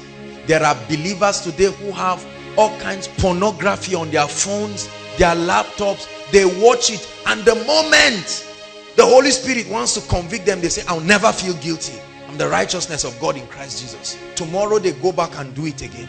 Somebody goes, come on now, you know, you trust me, I love you too much not to tell you the truth. People sleep around and do all kinds of things, and yes, God is a forgiving God. There is a difference between a challenge in your life and the spirit of rebellion at work in your life. Rebellion is a perpetual, willful, continual state of violating God's principles, and the consequence is hellfire. I don't care whether you're a pastor or whether you are whatever. Please take what I'm saying seriously. Hallelujah. Paul, the one who brought what we know as the Pauline epistles, if his gospel was so pleasant, I have a question: why did they stone him? Have you ever wondered? Why did they stone him? What did he say that got the people angry that they stoned him? Hallelujah. Why did they behead James? It wasn't just because they were angry at them. There was a content that we are missing today. And that's the reason. I'm telling you, this is why many believers are not powerful. Anything comes and just throws us down. Because there is a content of the gospel that needs to be re-examined. Now don't carry your zeal and go and listen to every message a man of God is preaching and you get up and say, I know better. That's foolishness. I hope you understand that God is granting us maturity. But I am just telling you that as much as the grace message is good, it only makes sense when it is incorporated as the whole truth. There are many other components of the kingdom. What's the formula for water? The chemical formula for water is what? H2O. Is that true? Just add one more what now of oxygen, it becomes H2O2. What is that? Are you seeing that? Same thing that can be water now. For adding something wrong, it can become poison at once and kill you. Everything in the kingdom must be taught within the dimensions that Jesus kept them. Hallelujah. I'm saying this because there are people who will be listening to these teachings all across, and some of you, God is going to trust you with ministries. You will have your churches. Please don't be afraid of being criticized. You must stand and teach the truth. Are you getting me? I remember somebody who sent me a text one day and said, please, I have a problem with you praying for people. How do believers just manifest and you say you are casting out demons out of them? Is that really true? And I just sent the person my text. I said, I love you. We see from different perspectives in the kingdom. And God will help us. We operate from the perspectives that we see. And that was all I said. Praise the Lord.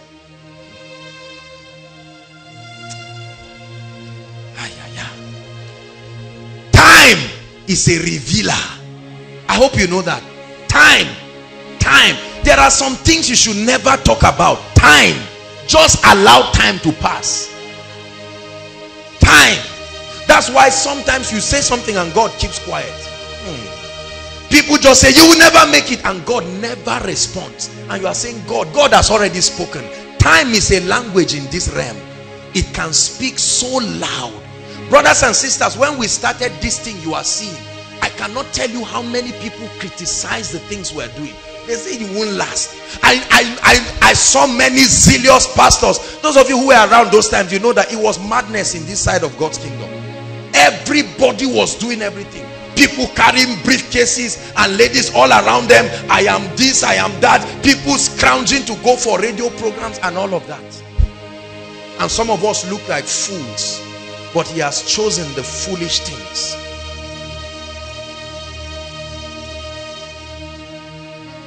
With everything, we will shout for your glory. With everything,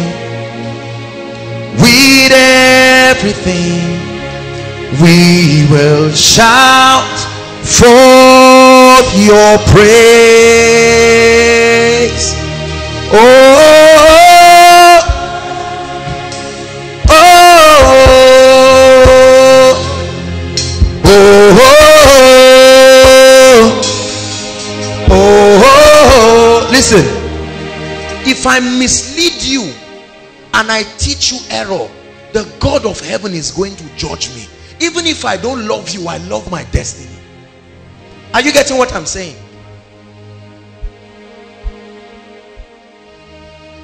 The Bible says, ask for the ancient paths and walk in it. I'll never forget one minister. I've shared with you the story. That guy's ministry was grounded. Things were tight. There were all kinds of demonic things, but that guy would never accept that there was a demonic problem. No, there's nothing wrong. Nothing was happening. And one day he summoned courage to come for counseling. And so as soon as he entered, I saw a spirit enter with him. And he just came, just sat down. And then he was telling me all kinds of things. Things are not exactly working, this and that. I said, my brother, I need to pray for you. Guy felt embarrassed, his ego, you know. And you know, we get deceived because you touch somebody and the person falls. You just believe that it means God has finished working on you. Is that true?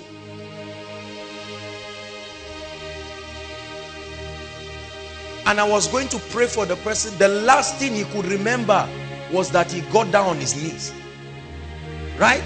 Scattered the place, scattered the room. And I said, look at, this is the same person who will argue and maybe insult me and write articles and write all kinds of things.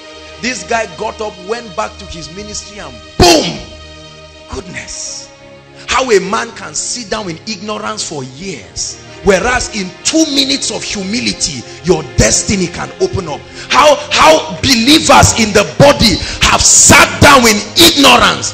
Their salvation is closer to them that they can never see. But it takes meekness to receive the word. You can be dying. There are families that can be dying in situations, whereas the arm of the Lord is not short that it can save.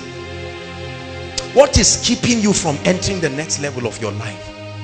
Could it be that brokenness?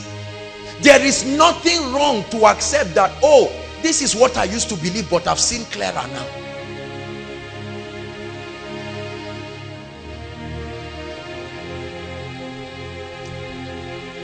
Lord, help your body in the name of Jesus Christ. Let's hurry up. We're still talking about how to secure favor with God. We have to rush. Number 2, you must have faith in God. You want to secure the favor of the favor of God in your life. Remember, we're talking about favor with God. You must have faith in God. It's very important. James 5 verse 4 tells us this is the victory that overcomes. And it says, even our faith. You know what it means to have faith in God? I'm going to explain it to you. The first revelation of having faith in God is to trust him. It's as simple as that. Trust him. Don't complicate your faith experience. It means trust him. Proverbs chapter 3 from verse 5, it says, trust in the Lord with all your heart. Lean not on your own understanding. Trust in the Lord with all your heart and lean not on your own understanding. Verse 6 says, in all your ways, not some, in all your ways, recognize him, acknowledge him, and his reward for your acknowledging him is that he will make straight your paths. And then verse 7 says, it's a warning. It says, be not wise in your own understanding. Fear the Lord and turn away from evil. Be not wise in your own understanding. That means you can feel you are wise in your own understanding. But it says fear the Lord. And that fear of the Lord will make you turn away from evil. Hallelujah. Hebrews 11 verse 6 tells us that without faith it is impossible to please him. For he that cometh unto God must believe that he is. In other words, that he exists. And then number 2, that he is the rewarder of them that diligently seek him. It takes faith. Hallelujah. It takes faith in God. It takes faith in God. Very important. You must trust in the Lord. Psalms 125 verse 1. It said, they that trust in the Lord shall be like Mount Zion that cannot be shaken. Hallelujah. Very important. They that trust in the Lord. When you have faith in God, it gives you stability through all of the boisterous winds that blow around our lives. Where are we? Okay. They that trust in the Lord shall be as Mount Zion, which shall not be removed or shaken, but abides forever. Do you trust in the Lord? What is faith? First and foremost, let me tell you. Faith is never faith until it can be seen or heard. Let me shock you right now. Faith is never faith until it can be seen or heard. Faith comes from the Greek word pistis. Hallelujah. What that means is your faith is your persuasion or conviction plus the corresponding action you take based on that conviction. Are you getting my point now? If you have not acted on faith, it's called belief. It's not called faith. Are you getting me? Belief is just your persuasion. When you act based on that belief, it becomes faith. So the Bible says, have faith in God. Become persuaded so much in the character of God that you take steps based on that conviction.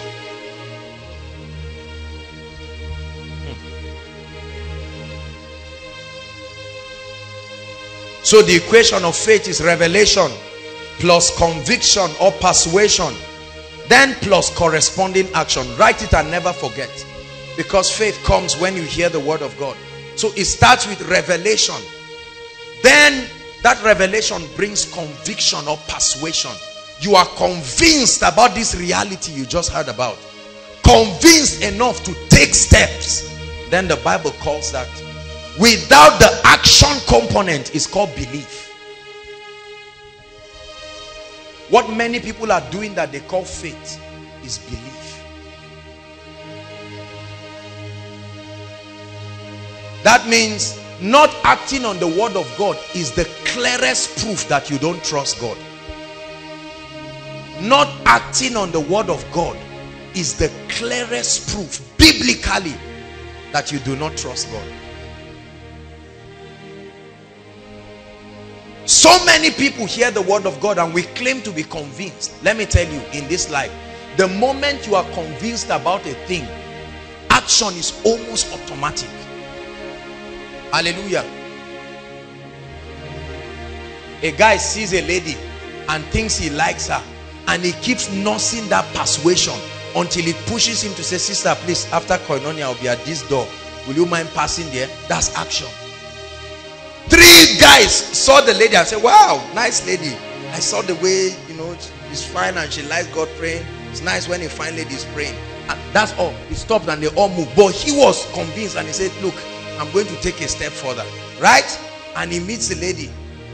And then they get married. What is that? Action.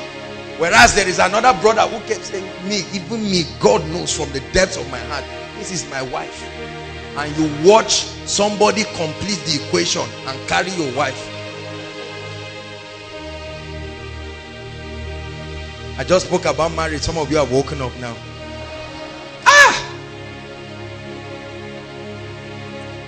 Brothers, you need this message before you carry any man's daughter to the altar. That statement you make at the altar is so implicating. It will take a long time for you to see the significance of that vow. Don't let your tithe deceive you. You are standing there just talking. Will you do this? Everybody, you are just telling everybody, I'm getting married. After the marriage, the rubber will hit the road. Your eye will clear. My friend Jimmy says, love is blind, but marriage will open your eyes. Praise God. So let's hurry up. Number 3, I'm going to shock you now. You want to secure favor with God? The third principle is the tithe. T-I-T-H-E. How many of us have been taught in our churches and our different groups that tithe helps you to secure favor with God?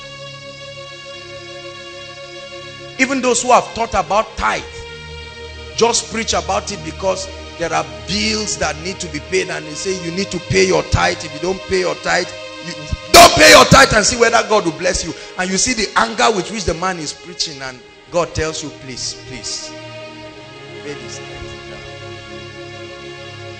Every church, every ministry, their prosperity is dependent on their own obedience to the principles of the kingdom. My prosperity as a minister of the gospel is not dependent on Koinonia people. That would have been a terrible way to live. I would have been frowning at you for every week. What did you drop last week?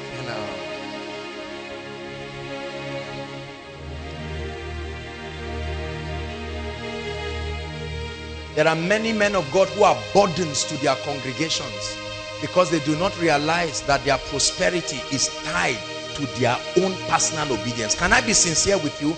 Many men of God don't tithe. Hallelujah. Many men of God don't tithe.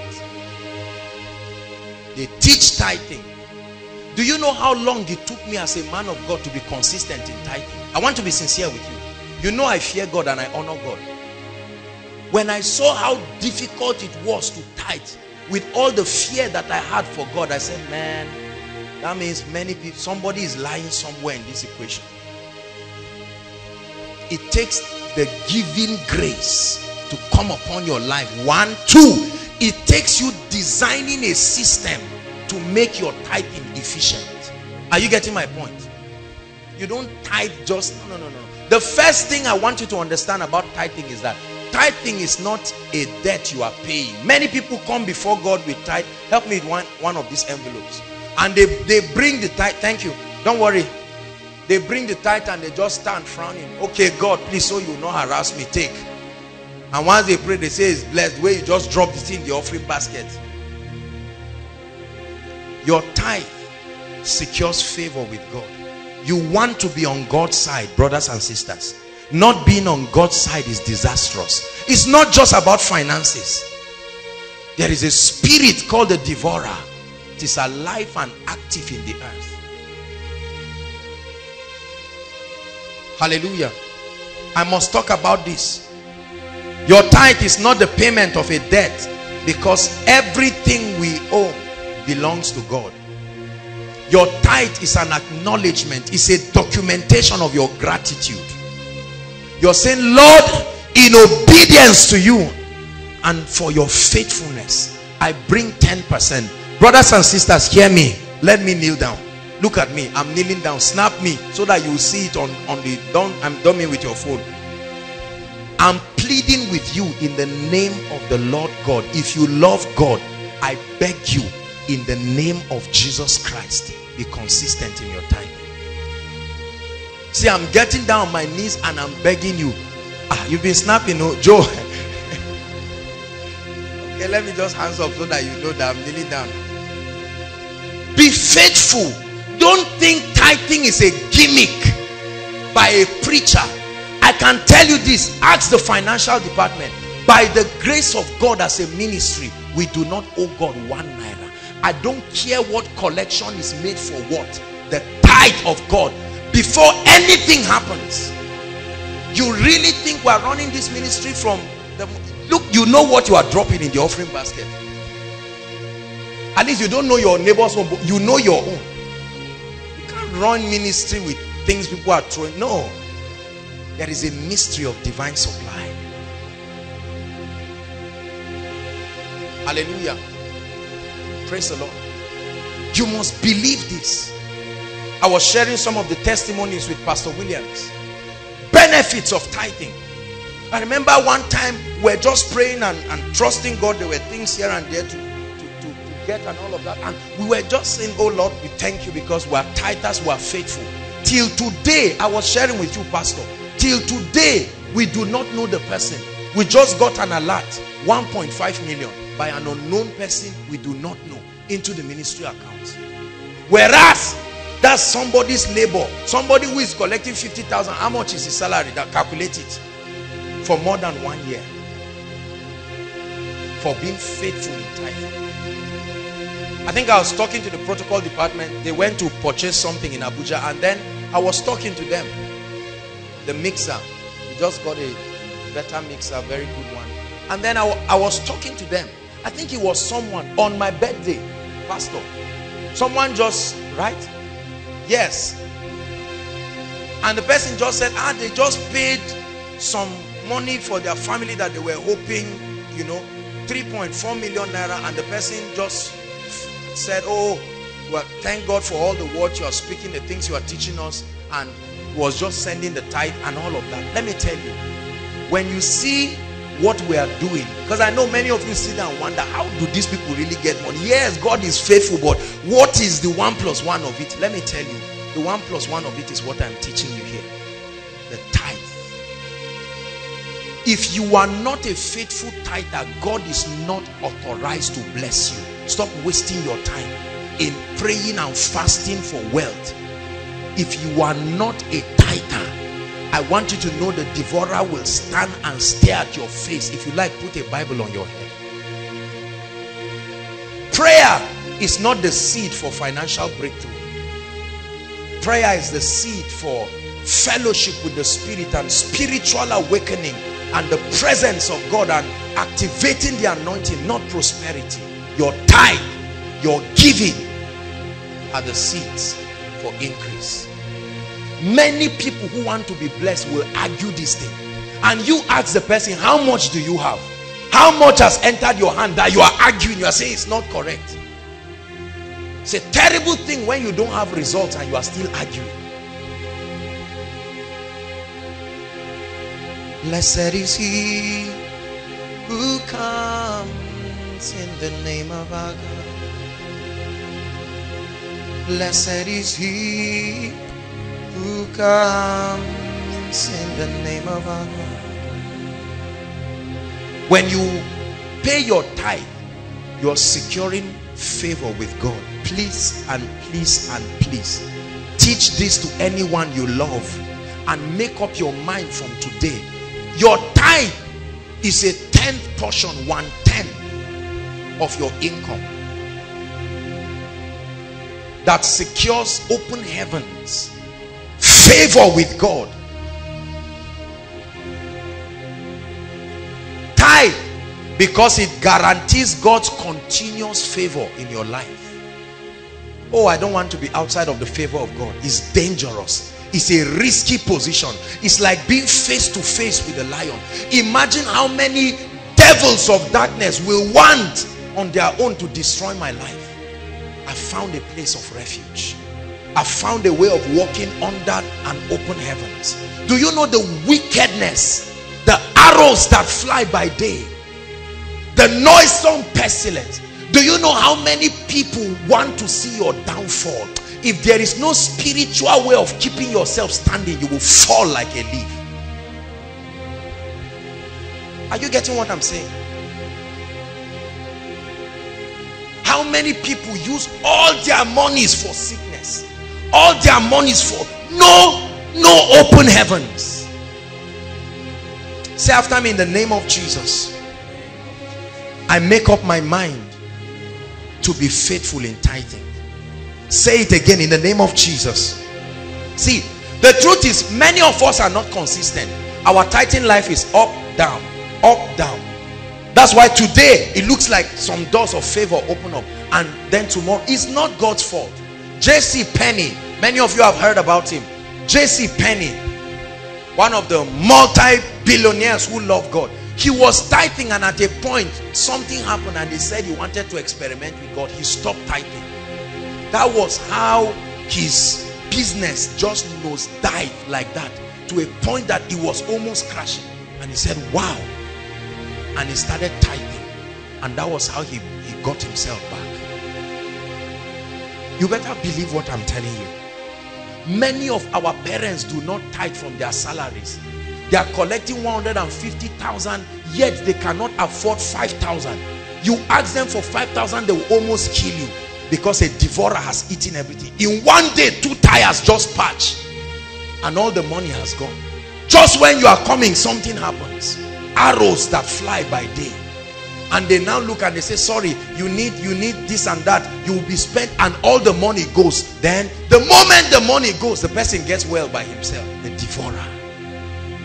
And you are praying and fasting and conducting night vigils and running around your parlor in the night, rather than obedience that is better than sacrifice. Many of us can prefer to run marathon prayers from 11 to 6 to try to solve something, that faithfulness in tithing.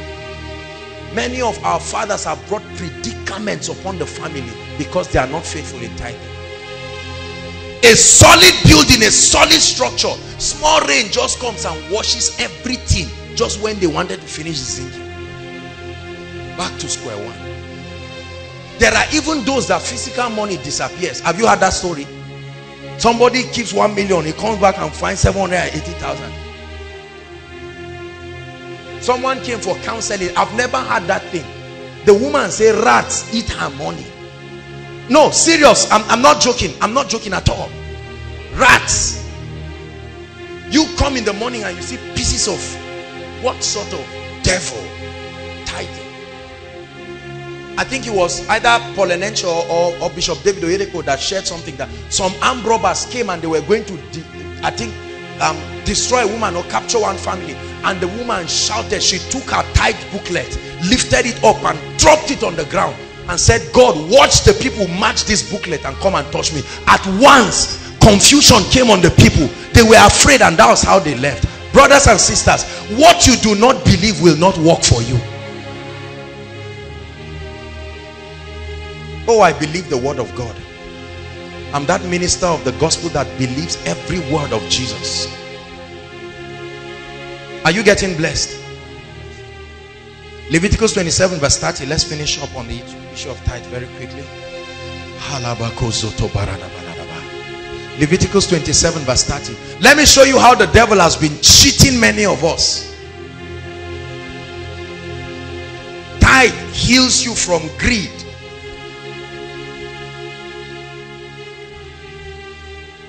Everyone, let's read. 1, 2, read.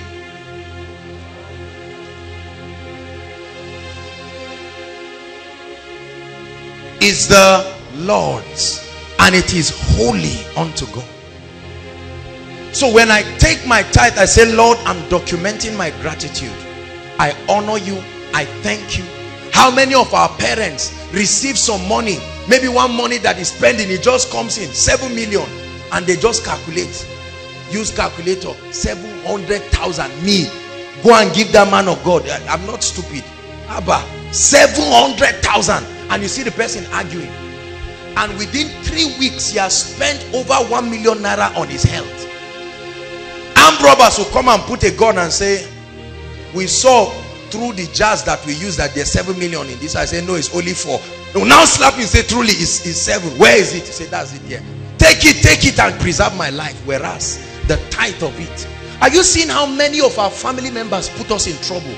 I say this, many of us keep wondering, why is my father working? Why is my mother working? The truth is that they are all working. They've never been driven from job, but not even a house to build. The mysteries of the kingdom. There is no favor. The heavens are closed. So many believers operating under closed heaven. There are many ministries. They are so tight, no supplies. They beg for everything, squeeze people, put people, workers and all of that under every kind of pressure. Because the man of God is not tithing, the people are not tithing, the ministry is not tithing. Dr. Mike Murdoch was sharing, and he said there was a time the finance of his ministry was going down. It was going down so bad, and he checked, and then he called the finance department. He said, something is wrong. We are not doing something right. What is wrong? Hallelujah. And the financial secretary said, well, sir, for about 3 months now, we've not been paying tithe because the bills are enormous. And honestly, if we are to pay tithe, we may shut you down from TV and all of that. And my Murdoch said, because of that, you stop paying the tithe. That means we are going to crash to zero. The day we stop paying tithe as a ministry, I give you 1 to 2 months. It will never happen. That's why I have the confidence to say it. Maybe one day you come and you just see no fuel for generator or no chairs. No. As surely as the God of heaven lives, we have created a system that does not depend on our personal emotions again. Is someone learning something? Is your heavens opened? Pastor, is your heaven open over your family? There are many people who do not tithe. They pay school fees 250 naira. The child, brilliant boy, is coming back with one dull result, 0, 0, 0, 0, 39, 41. That's the average. What is happening? All kinds of witchcraft activities flying freely because the heavens are closed. Are you getting blessed with what I'm saying? You want to secure favor with God, you must be faithful. We've not talked about favor with men, no. And that's really where I want to dwell tonight. That's why I'm rushing. I'm not teaching on finances, so I'll stop here for. We are going to pray just in 1 minute before we continue. Many of us need to repent because the financial stress in our family is not because of the job. It's not. It's not because they didn't promote your father. I'm telling you the truth. If we don't take responsibility, we will keep giving. It's easy to blame people for our financial predicament. Are you getting my point? It's so easy. If that they promoted me, I would have been collecting 200,000 now instead of 150. My life would have been better. So wrong. So wrong. You collect 1 million under a closed heaven, and you will see the way the devil will make a caricature of your life. Lift up your voice in 1 minute and say, Lord, I repent. Be sincere with yourself. Some of us need to pray on behalf of our families. Please be sincere. Lord, I've not been faithful tithing. I don't know what it is, oh God, but I find out that it's so hard. I've not had the revelation. I'm not yet convinced. I think it's a gimmick by a man of God or a ministry. I think it's just a gimmick. Koinonia is trying to squeeze out money from me. No. Go ahead and pray. Because there are many of us, no matter how many miracle services you come, I'm telling you, the heavens are closed. The heavens are closed. There is no favor with God. That's why the doors that were open before, they are not even open again. Be sincere with yourself. There were strange manifestations of favor from God. They are not even there again. Your shop that used to sell, nothing is selling again because you think you don't tithe for your business. Now the heavens are closed. Look at many of our parents. You buy a new gadget, you bring the machine, everything breaks down. This is the devourer, brothers and sisters. Let's take responsibility tonight and say, Lord, we cry for help.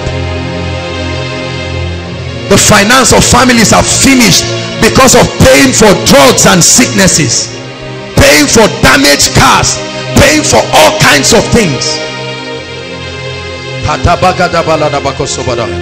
Pray and say, Lord, I want your favor. From tonight I repent. I receive the giving grace to be a delightsome tither. I realize that this is the key. I don't care who you are. I don't care what you read. I don't care what your level of anointing is. I don't care how hardened your heart is. If you want to experience favor with God, I'm telling you, one of the keys is you must be a consistent tither. You must design a system around your life.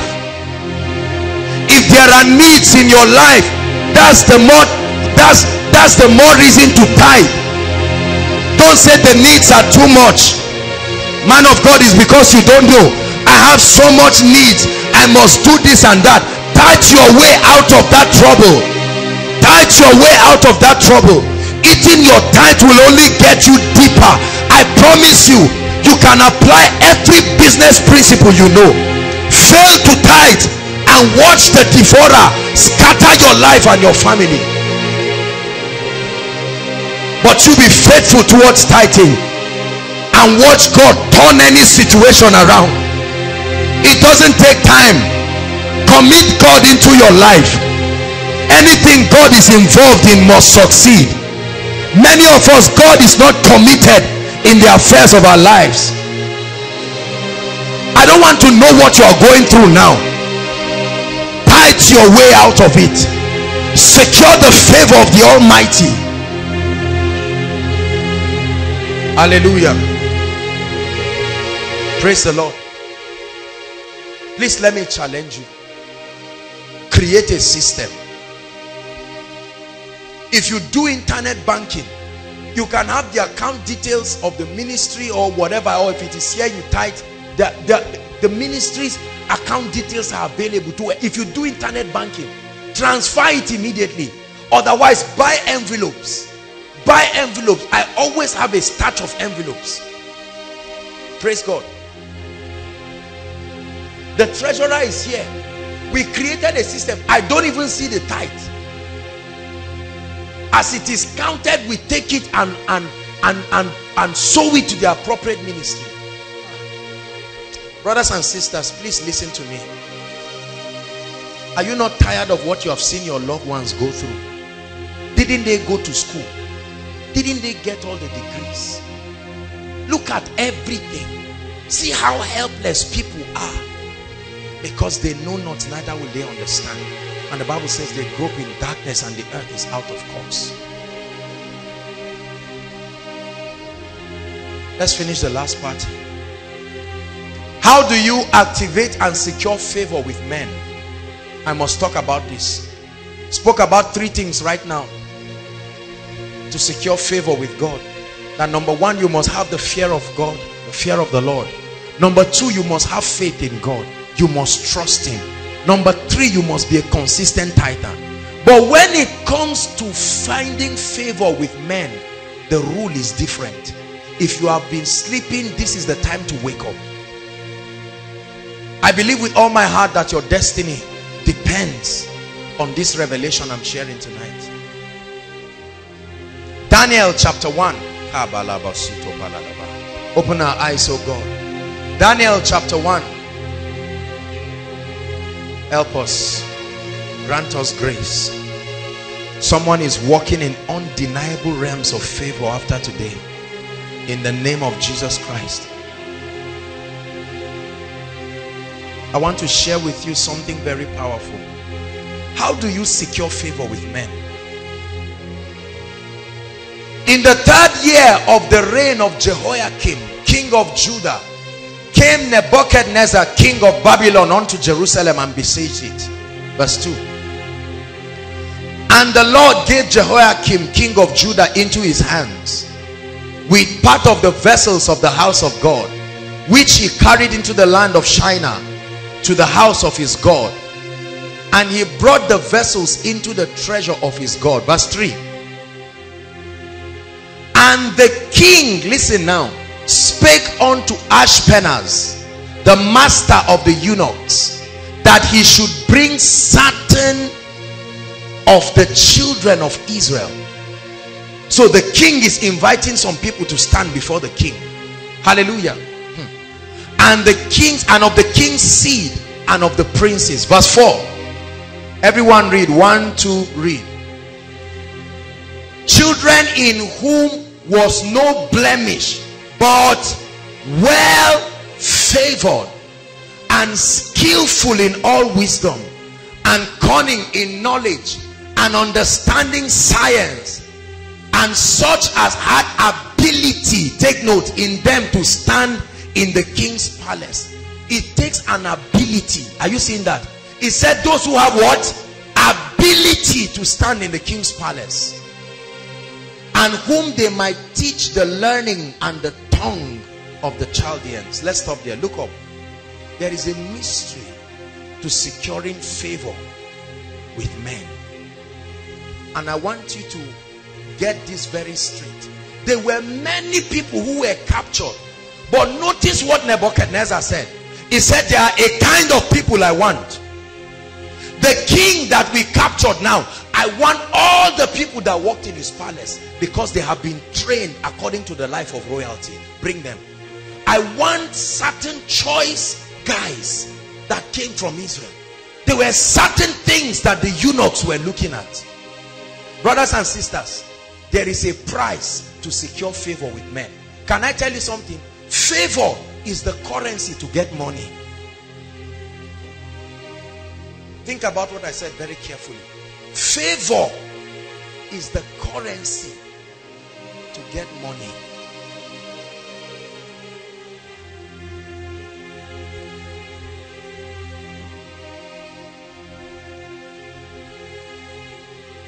Write this down, please. The ultimate key to entering the realm of favor with men. Never forget this for as long as you live. If you pay attention to this, we will celebrate together as the great ones in the future.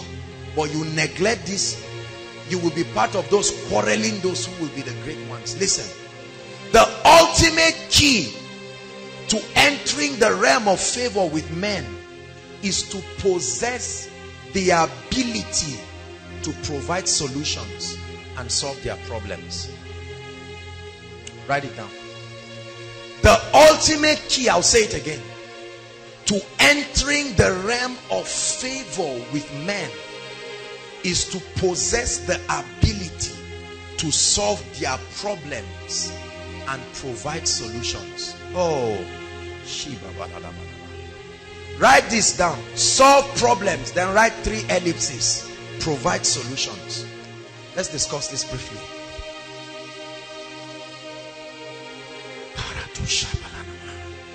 When I solve this, we'll tie it up by showing you how God announces men in the kingdom. The ultimate key, brothers and sisters, hear me. Every man in scripture who became great because he was favored. He found favor with men. And every man who found favor with men had something to exchange for that favor. Is someone getting what I'm saying? Joseph would have died in the prison if he never had the ability to interpret dreams. Daniel would never rise to reign in a strange land through the dispensation of 3 kings if he had no ability to solve problems.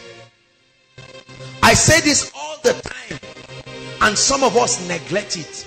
Write that word down. Ability.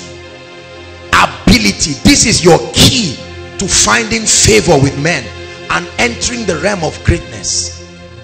Gender notwithstanding, background notwithstanding, age notwithstanding, nationality notwithstanding.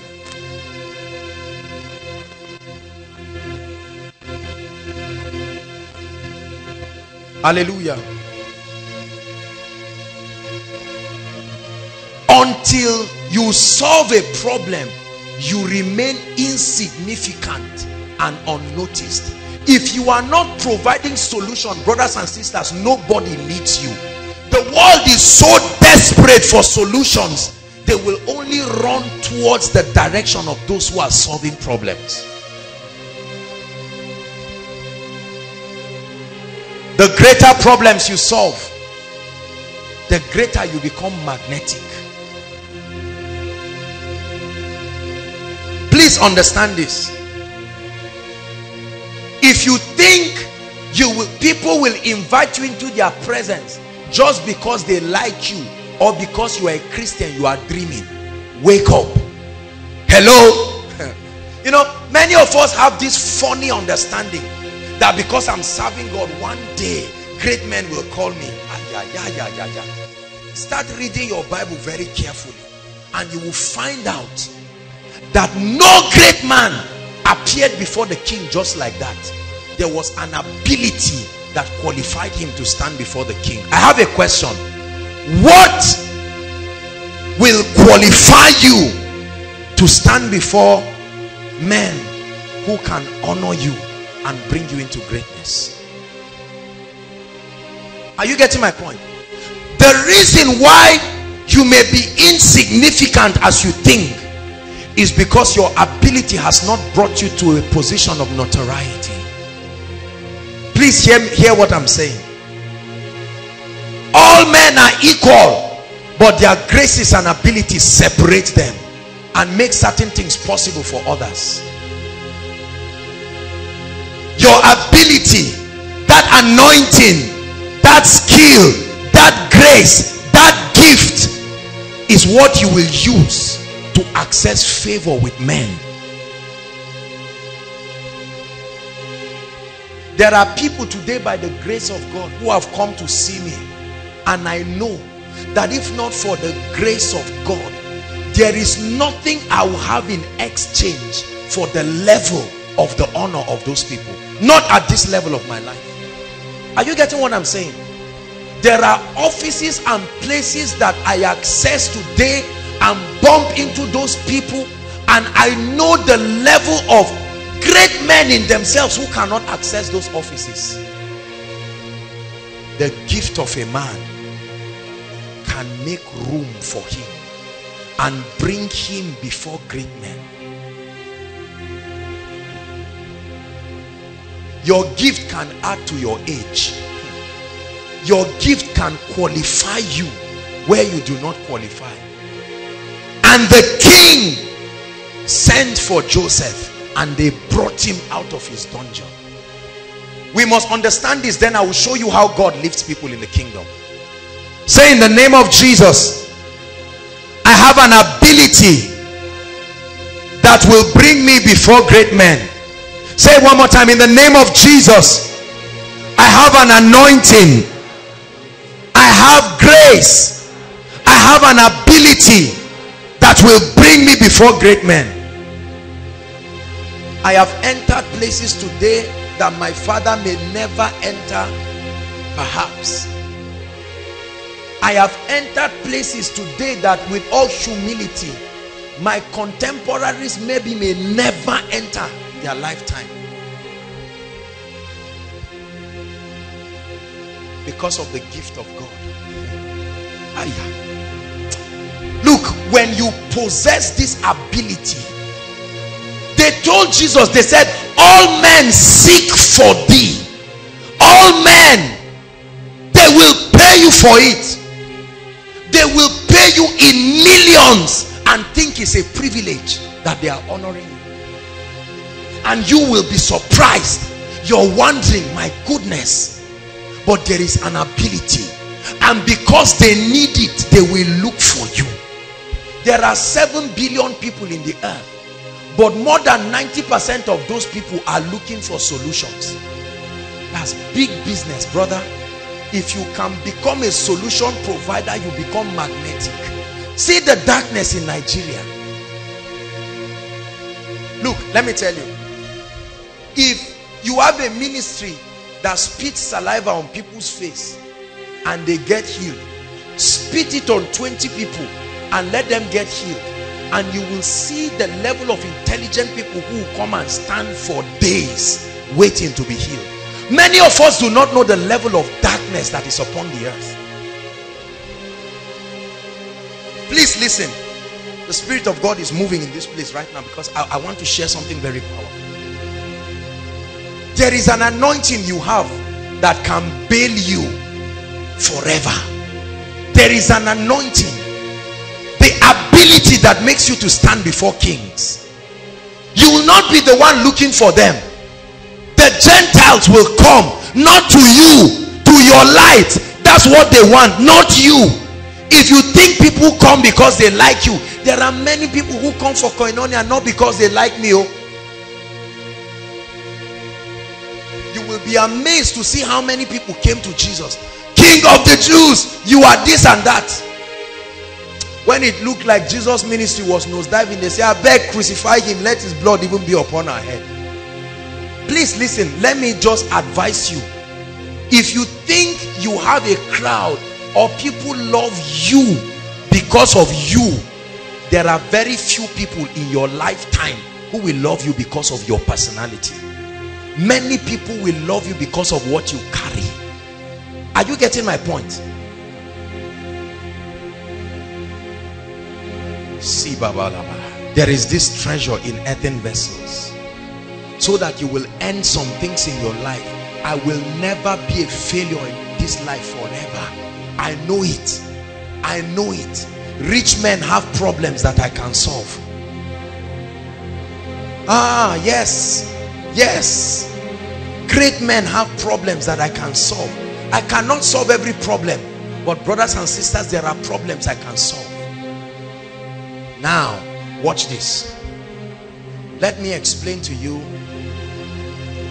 the equation, what I call the equation of greatness. You will be so blessed. Just give me a few minutes and we'll pray now. Ecclesiastes 9 verse 1, media, project it. I love the Lord.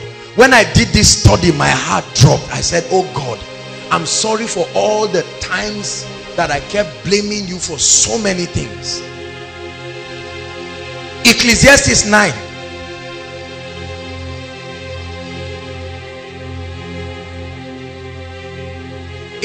Verse 11. Did I say 1? 11, please. Verse 11. Everybody, please read. I returned and saw that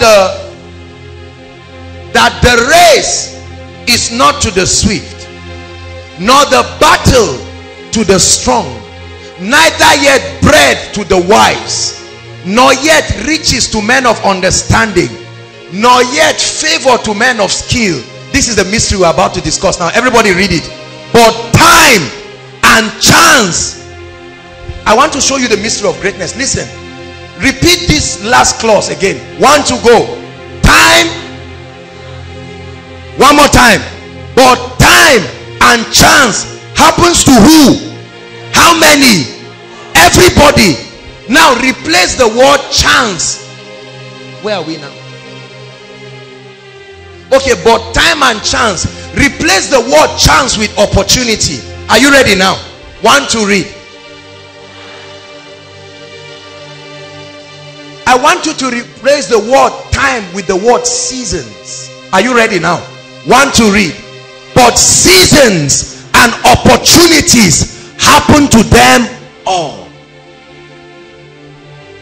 But seasons, like the hand of a clock, it has been designed by the sovereign act of God that for every man upon the surface of the earth there is the turning of the hand of the clock, and that one day time and opportunity will always happen to them.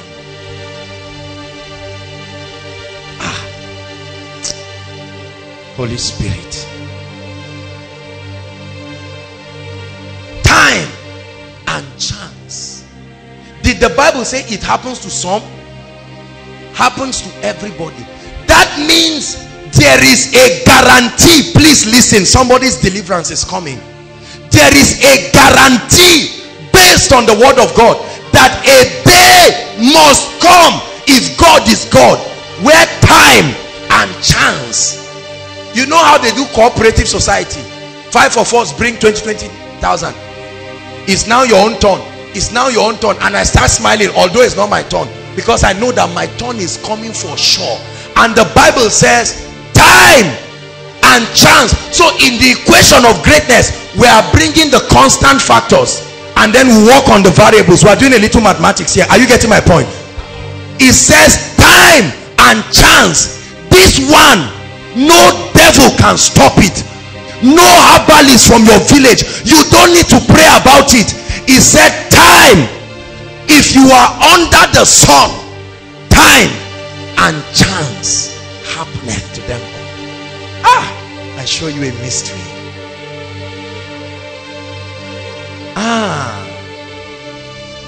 So time, that means a time will come in my life, whether I'm prepared or not, whether I pray for it or not, whether I fast for it or not.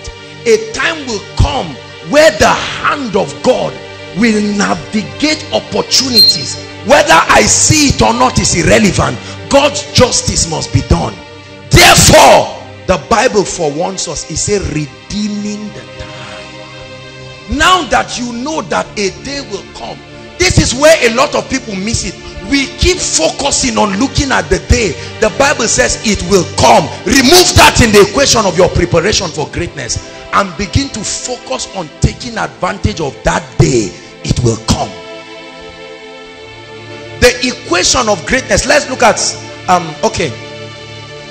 Greatness, therefore, in the kingdom comes by number one, God merging seasons and opportunities together, and then number two, you finding favor by securing that opportunity. I'm going to explain myself.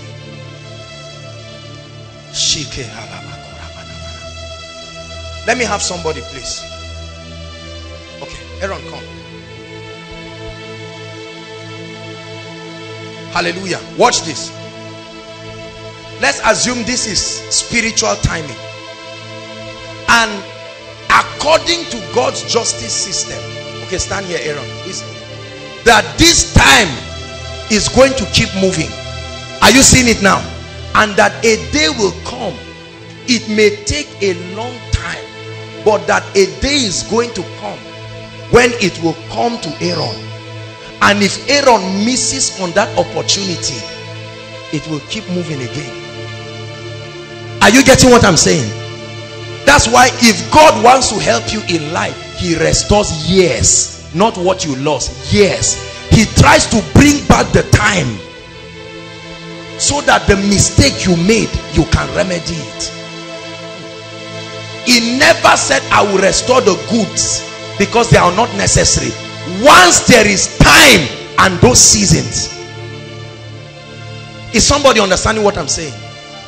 Now, the problem with the body of Christ is that we all sit down being distracted at looking at the clock and waiting for the day it gets to our turn, rather than getting busy to sharpen that ability, so that the day the time comes, you will enter the presence of greatness once and never come out again forever.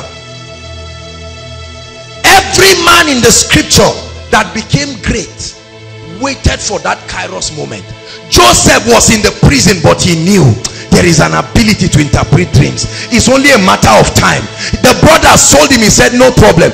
Pharaoh's wife lied that he wanted to rape her. No problem. They threw him in the prison. But when the season comes, that part of the equation is God that starts moving. That's favor with God. Are you seeing that now? God made it in such a way that the wine presser had to do something wrong to go to the prison. So while he was in the prison, the divine transaction started happening, and the wine presser came out. Although the wine presser forgot about him, but a day came. Let me tell you, it does not take 2 days for you to enter greatness. Read the Bible. It always happens in one day. There is always a day called one day. He said John remained in the wilderness until his season of appearing. John was sharpening himself in the wilderness. When the season came, he came out and he completed his assignment one time. Jesus for 30 years was preparing for a season of 3 years. 30 years. Read all the books, knew all the law, did everything, and there was flawless victory within 3.5 years. So there are many of us sitting down looking at people's cars and say, man, I like this Jeep. Goodness. BMW, this and that. Ford Explorer 2014 limited edition. Look at that foolishness. We are there claiming, I claim it. Time and chance. Your turn is soon coming. Create an urgency. Sharpen the knife. Sharpen the anointing. Sharpen the healing anointing. One day. See, let me tell you. You may say there are many people. The Bible says in Israel there were many widows, but to none was the prophet sent. God will send people specifically to you. And when you take advantage of that season, that is it. You are open to a dimension of grace. I have studied almost every great ministry I admire, and I found out that in the history of that ministry, something always happened.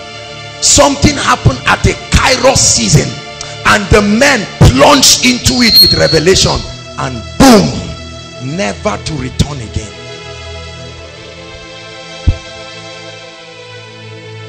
Are you getting what I'm sharing with you? I feel the anointing of the Spirit. If you sit down and you are wondering, Kai, this house, one day we are coming, when will this come? No. You never see me bother. You insult yourself when you do that. Many young people here, our dream is car, right? Car. Let me buy car. And you are trying to save. How much can you save for the car you want? I'm teaching you a higher law. Get out of all those ways of frustration and misery. That's why many people cannot give God glory. They suffer for everything in their life. Come and adopt the kingdom's way. There is a higher dimension. There is a higher way. Believe me. Look, let me tell you, I'm a businessman. I've read many business books. So don't you think I'm just talking nonsense? I know what I'm saying. Hallelujah. When that Kairos moment comes in your life, when it comes in your ministry, some people are snoring through the night. The time will pass. They wake up and an opportunity that took 10 years has just passed. Before it will come back again, the first son is graduating from the university. He has not learned his lesson.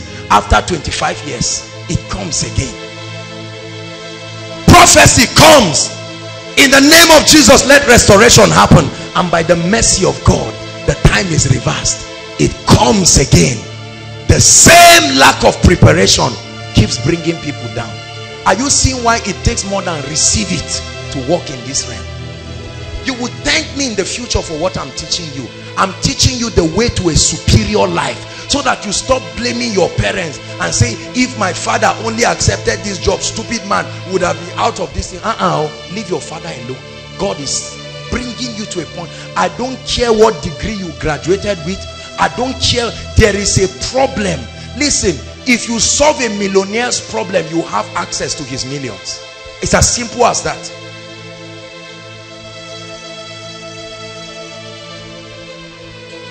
I'll never be a failure in this life. Never. So every time I spend in prayer, I'm sharpening my giftings for that day. A day will come when that season comes. God will send a great man who can sow a seed of 100 million naira to Koinonia. The person will be dying of tuberculosis or something. It's like that. That's how it works. There is always something you can exchange for, and God will make it in such a way that on the day he's coming, somebody will be bringing Koinonia messages. That one is God's part of the equation. While that is happening, I'm praying in the secret place. Shekata baba baba, rakata bata. Greater wisdom, oh God. You can sleep in the night and not know that that is the last time you will sleep in that realm. Hi. If Joseph knew all the people in the prison would have cleaned his shoe and said, Oga, it is within your, bail me. Imagine the guy that backed Joseph. When he was shaving Joseph, little did he know he would have earned himself a position forever. Imagine those who were with in the prison with Obasanjo, the night he will come out. If they had known that he would just come out never to return, they would have said, Augusta, let's pray. Father, bless this man, so that at least he will remember them.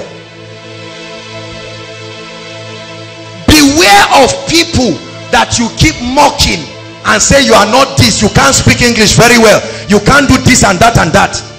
Beware, let me tell you. You know why? Because if you don't take time, please look at me, let's just focus. God is just doing his thing. If you don't pay attention, can I tell you the truth? A day will come, you will find out that the same person you saw today, you looked at her, said, Mary, what is there? You will open an office that you fill form for 2 weeks. There are people today who are angry with me. They are angry with me because there were times when we could access one another, and at those times they could say a lot of things, call me when they wanted, but I was doing something they were not doing. We were all laughing and joking, and today because of the difficulty in reaching me, they pick offense. It's not my fault. I refuse to remain at that level. I intend to grow. Be nice to people today. Let me tell you, brothers and sisters, for those of you who look at people in Koinonia and when we say greet one another, you just turn. You don't know who you are turning. Time and chance. He may come from a poor family, he may have 1 ton sandals, but let me tell you, time, the word you are hearing is sharpening you for that time. A day will come, there is something God has put in you. This is the justice of God. This is why every man can be great. Time and chance happens to them all. The day it happened to our parents, they were not prepared. They were there talking about others, criticizing others, and the clock passed. and it went to one drunkard who just got born again and saw the time, took advantage of it, and they say, is this not the boy on campus that was drinking? He was drinking, but he did something with his opportunity.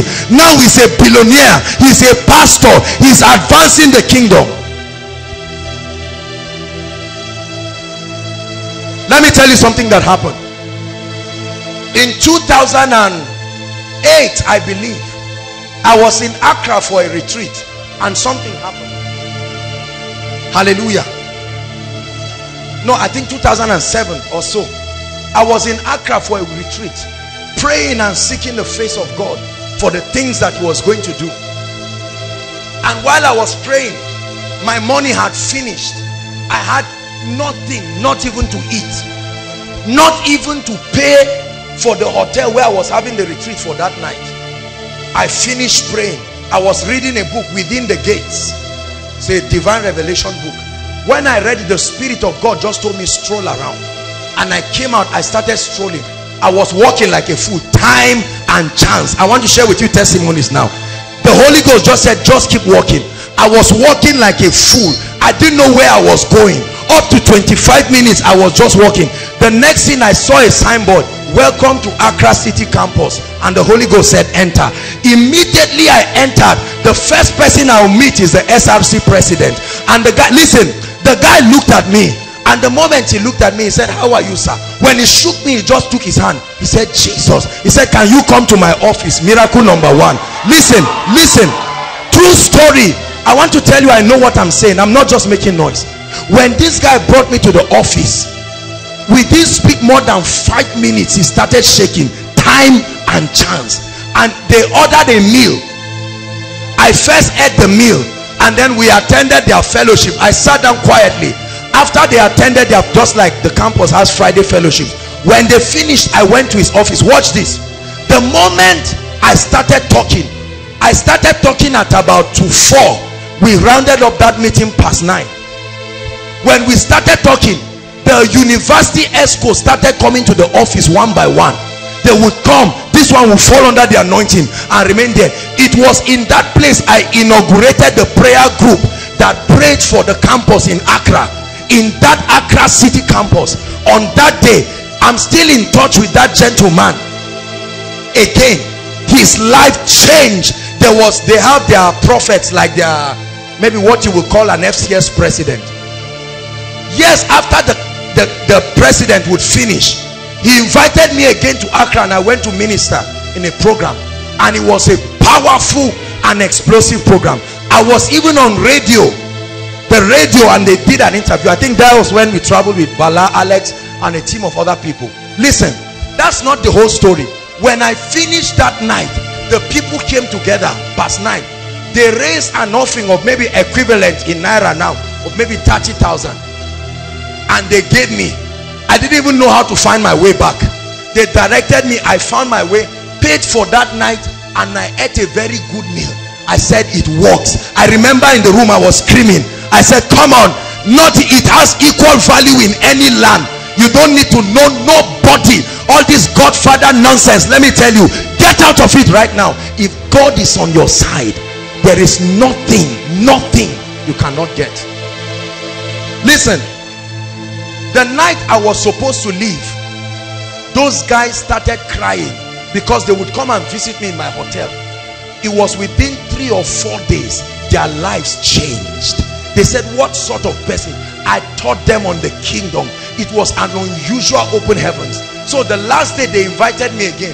I prayed with them, strengthened all the people, blessed them. They had impartations and all of that, and they raised me money again, an equivalent of maybe say 50,000, and then I returned back. Who would have helped me? I don't have any uncle, but the gift of a man. The time and chance is God's own equation. Leave it for him.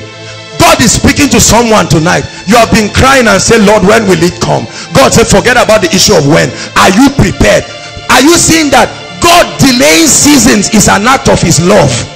That thing you have been calling delay, you are not prepared. If it had come before this message, you would have blown it, only for it to come back 10 years. You open a shop, nobody's coming. God is saying, I don't want you to miss. Be careful what you call delay. Some things may be the hand of God. Your job, you didn't get the job. God said, I don't want you to struggle. There is something you can know. You go for a job, in 4 months you have become one of the executives. It does not take time. If you can solve the problem, you will rise to the top. All the days of my appointed time I will wait, but while I wait, I will sharpen the knife. I will pray in tongues. While I wait, I will keep studying the word. I know I'm going to stand before kings. I must have content to give them. I won't talk like I'm talking before weak men. I will stand before presidents. A day will come, it will be a privilege to air Koinonia. A day will come, we will not just have 1 or 2 TV stations. There will be many. 1 billionaire can sponsor it for years. But while that time comes, we will pray, we will fast, we will travail. Let them call you a fool because there's no car. What is car? See, a man came to Mike Murdoch because of something that he did. He was begging Mike Murdoch to buy a car for him. Mike Murdoch said, I don't need it. He said, I entered a covenant with God that every year till you die, I'll be buying you the latest Benz car. One day I was passing around Abuja and I saw all the mighty houses they were building around my Tama, and the Holy Ghost told me, do you know how many of your houses are here? No, I'm serious. God told me, he said, you will only build in life just for the formality, the gift of a man. The owner of that building will need me one day. Darkness is a mystery that announces light. The world will be too dark. One day they will need the anointing. They will need it. I'm telling you, many of you have not been respecting what you carry. I know what I carry. I know what I carry is an anointing of the Spirit. The nations can never, they can never deny the effect. They may not like me, but there is an anointing. For I reckon that the sufferings of this present time, I'm fasting, I may be lean, I may so gary, but there is an anointing. My father could not enter, but there is an anointing. There is wisdom. There is the gift of God. And I will increase your greatness and comfort you on every side. There is a price to pay. I don't blame anybody. Left now is to sharpen my ability. I may not speak the kind of English you want, but when I say it, an anointing will leave. You can deny my English, but you cannot deny the anointing. There is something. See, this is what I'm training you to become. There is a sharpening. You may not see it now. The world will need you. You will collect a salary of maybe 100,000, but your boss will sow a seed of 5 million to get out of trouble.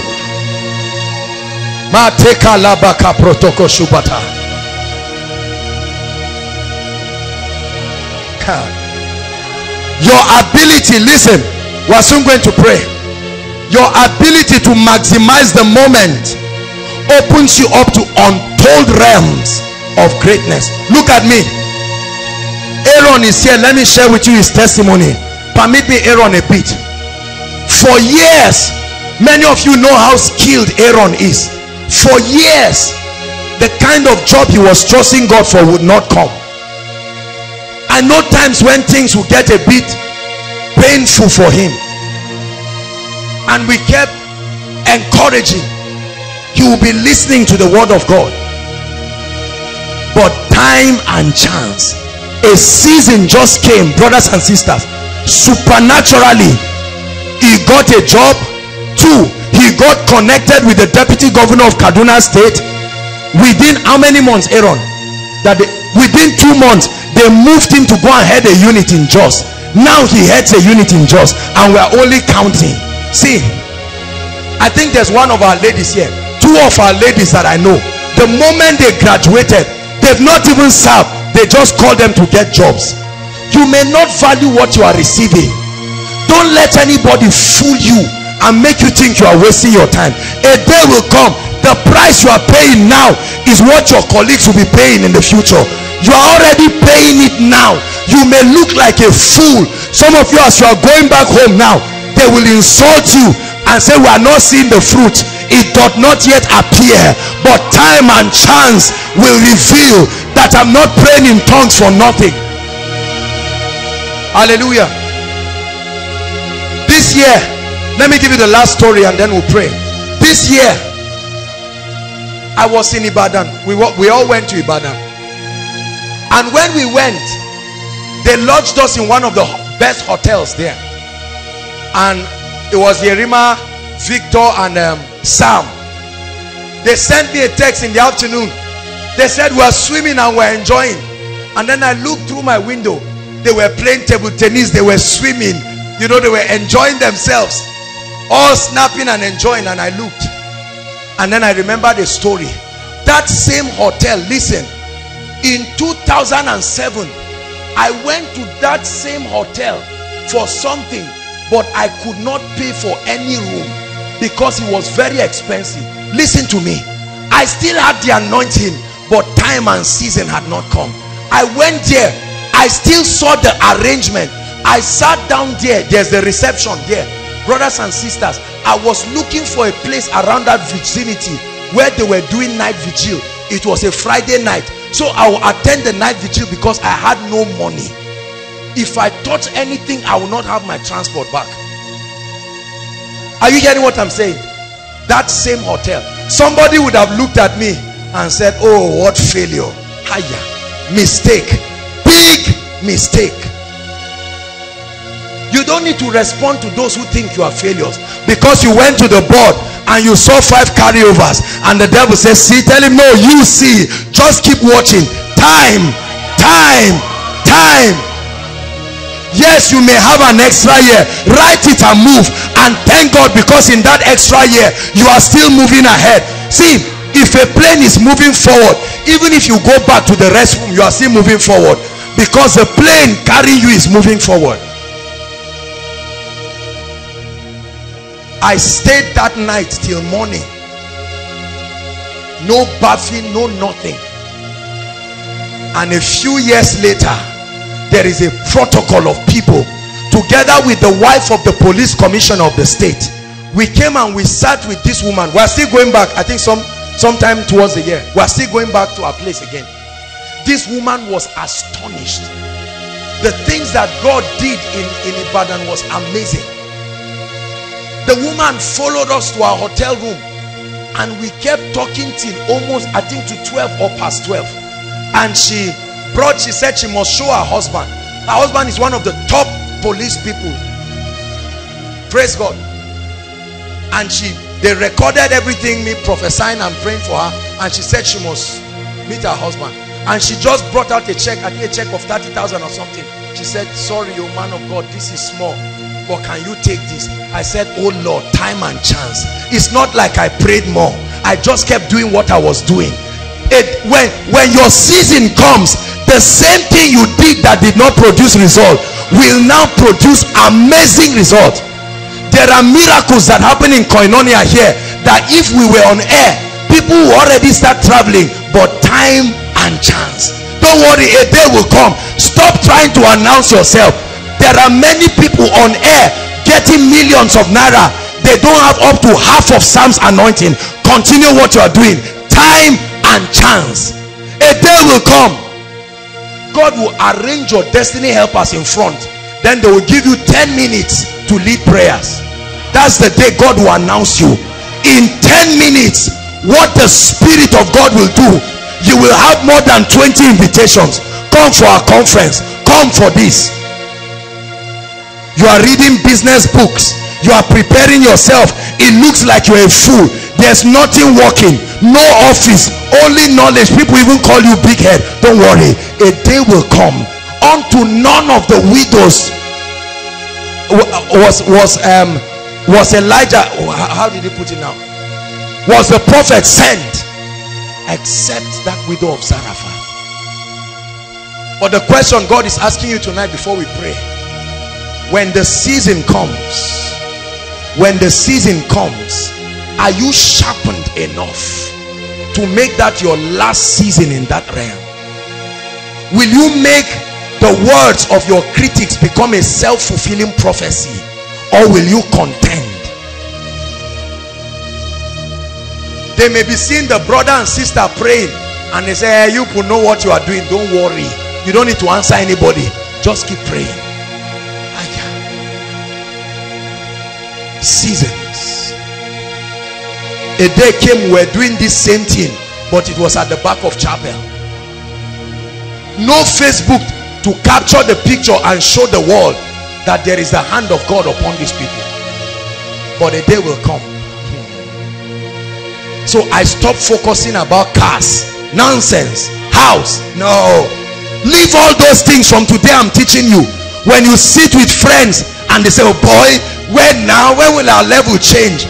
Just know that they are wasting your time and chance. It never announces to you that the day is coming. You will just sleep in the prison one night, and by the second night you are in a palace you cannot account for. What brought me here? Oh, I believe it for somebody. I believe it for somebody. Let me bring a word for somebody. You may be going through certain things. You are killing the lion in the secret, nobody knows. You are killing the bear, nobody knows. A day will come, God will put you in front of Goliath, and it will be in the presence of all Israel. On that day, Saul will know that there is a David. Some of you have anointings today that if it's to be revealed, the world will run away. Don't look for premature manifestation. Let me tell you, service is the best way to train yourself and sharpen yourself. You see, all these things people say, I won't play keyboard till they pay me. You are being foolish. You can serve now and they give you prayers and you make blunders. At least the mistake was made in Jerusalem. Before you now get to Judea and Samaria and make blunders there, make the mistake here. Sing and go off key here. We will laugh at you alone and we'll tap your back. There are mistakes that great men don't make in the open. No, make it here. Make it here. Sharpen that knife. Who is God speaking to tonight? Because I sense in my spirit that we are at the edge. I cannot tell you, trust me, I'm not speaking nonsense. I know it in my spirit. I've been telling you this for days. I have been fasting and preparing for these seasons. I have picked the signal that believers in this side of God's kingdom, there is a dimension of, there is a shofar that will blow in this season, and let me tell you, warriors will arise. This, I call it the Zaria experience. We will reproduce this thing in this country. Many people do not know what God is doing in this side of the kingdom. You just finish your school, wear your convocation gown, or sit back. A day will come, God will say your season in Zaria is over. It's time to move. Like arrows in a man's quiver, he will send you. You will wreak havoc across the 7 mountains. That day will come. Pay the price now. Forget the name. You don't need to be called an apostle or pastor or prophet. It's irrelevant. Settle down. Hallelujah. That's why, see, listen, let me tell you one secret about my life. I shared it with the School of Ministry students. You never see me in broad daylight just roaming around foolishly. No. If you see me around, there was something to do. You never, that you are walking on the street, you just see me jumping around and say, corn or maize, which one is hot? No. I'm preparing for such an extraordinary life. I want my life to match the visions that I've seen in the spirit. Call me apostle. Thank God for the healings. I won't be deceived. I want to carry the word of the Lord with such a razor sharp accuracy. So I will stay in the presence. I will fast. I will pray. Let me be lean today, no problem. It doesn't kill. It doesn't kill. Prayer doesn't kill. Don't be a fool. The suffering of the future is what kills. The price today doesn't kill. There's no job. Instead of praying and lamenting, be preparing and say, I know a job will come. The day they do that interview, they won't just give me a job, they will promote me at once, because they will say, where have you been? Rise up on your feet. My spirit is fired up. Please jump up on your feet. I'd like you to begin to blast in tongues. Instrumentalists, come up. Everybody, come on. From the depth of your spirit.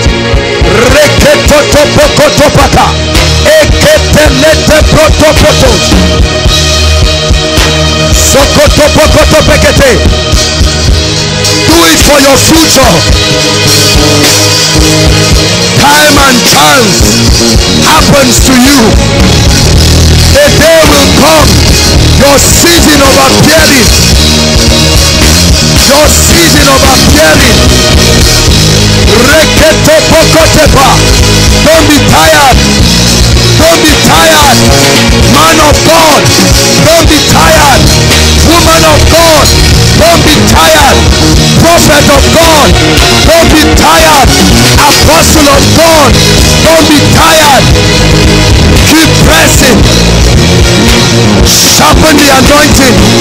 Sharpen the skill. Sharpen the gift.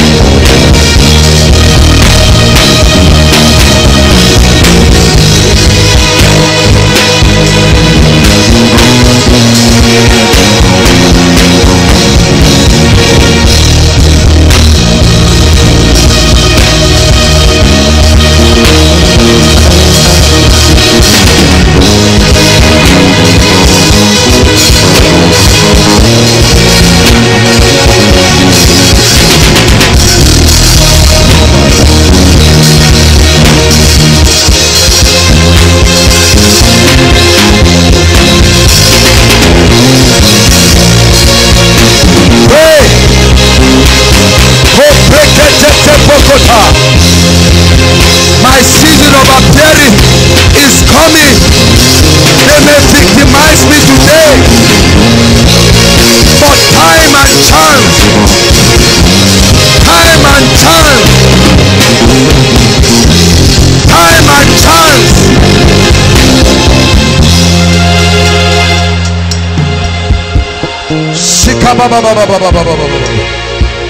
Hallelujah. Hallelujah. Hallelujah. The next prayer point, I'd like you to pray and say, Lord, I receive the capacity to build. Listen, if you can't, just pair yourselves into two. Find a brother or sister that is ready to pray and say, Lord, in the name of Jesus, I receive grace to build, to sharpen that ability as I wait for that day. Come on, pray, Koinonia. The day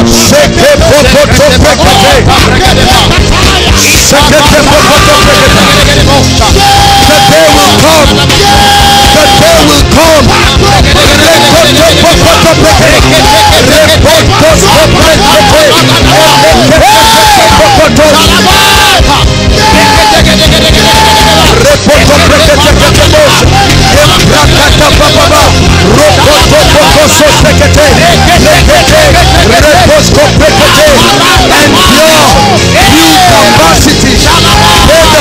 now.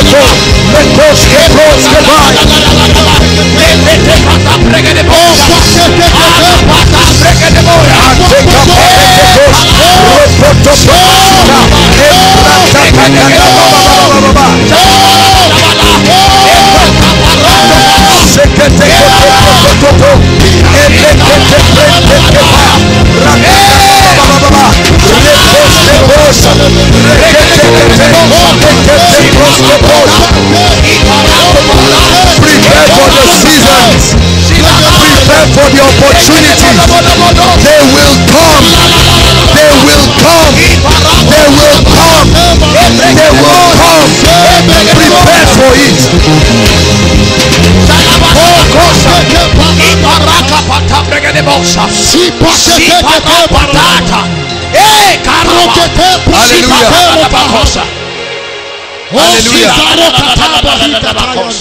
Hallelujah.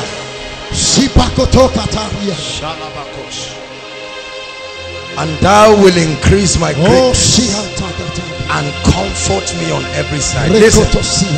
Listen. The third prayer point. You're going to attack every spirit, listen, of premature manifestation and distraction. Many of us want to be known. It's not fair. I'm anointed. Give me prayers to pray. I'm anointed. Put me on the stage. Nonsense. Stephen remained there serving tables, but the anointing was too much for tables. You're going to pray. Listen, there are many of us, you cannot delay gratification. You want to buy the shoe now. You want to buy everything now. You see people standing and you say, I must buy this kind of shoe, I must buy this kind of watch. Oh glory, the word is working. You better keep quiet and pray. Prepare for the season. Read the books. Read books on fatherhood. Read books on leadership. Read books on ministry. Sharpen yourself. When you are tired and it's 12 o'clock or 1 o'clock, time to pray. When you are tired, remember your destiny. Drag yourself up. I'm tired. It's true that I'm tired, but for the sake of my destiny.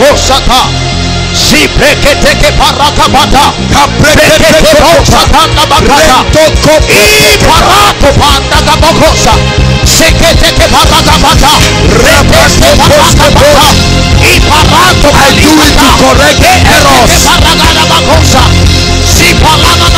fathers. I do it to correct the limitation of my family.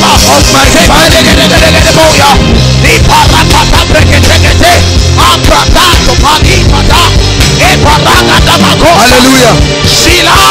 Hallelujah. Hallelujah. Listen. Anytime you see a nice Jeep, go and get a book and read. That's how to claim it. After you speak and say in the name of Jesus, but prepare, knowing that there is something you can have that will bring it to you. A day will come when God permits us and we start translating Koinonia messages to books.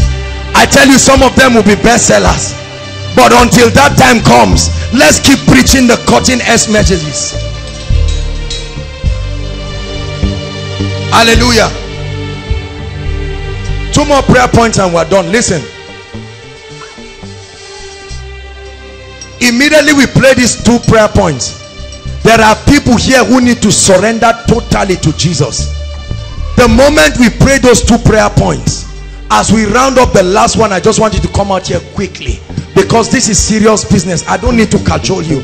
You need to surrender your heart, that you want to say, Lord, truly everything. So make sure when that time comes, we're going to pray. We're going to pray this prayer point. Hallelujah. And you're going to say, Lord, all the resources, all the materials, all the components I need to expose myself to in preparation for that season, bring them to me in the name of Jesus. Lift your voice and pray. All the trainings, all the books, all the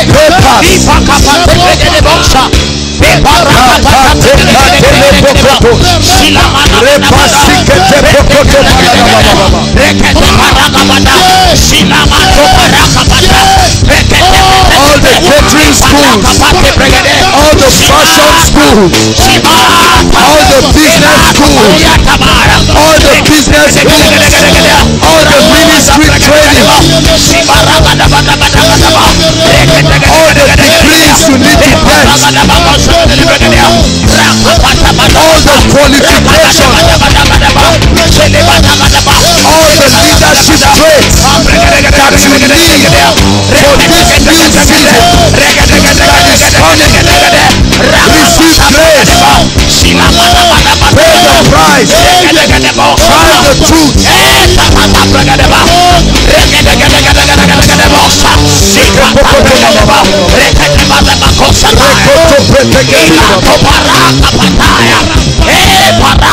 Hallelujah.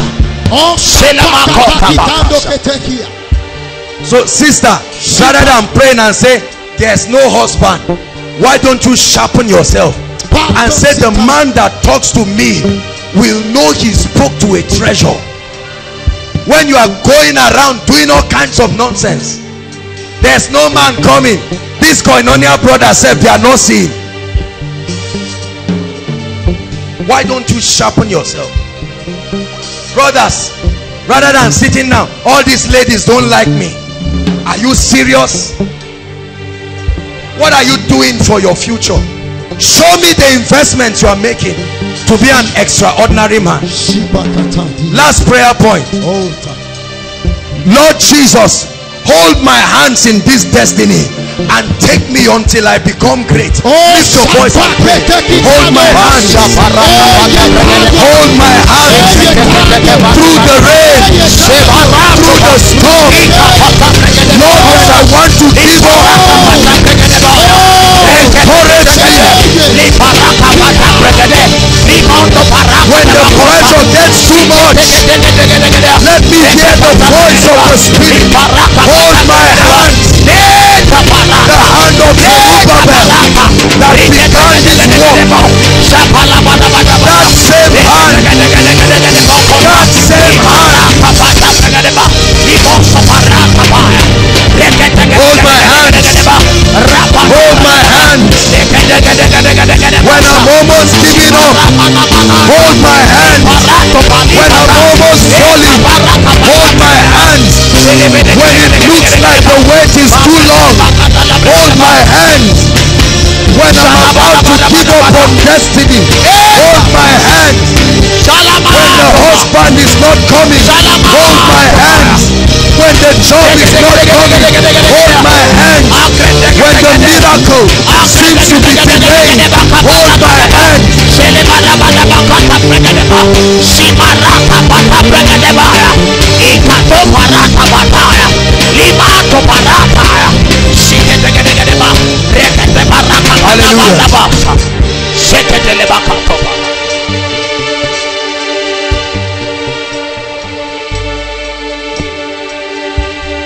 Hallelujah.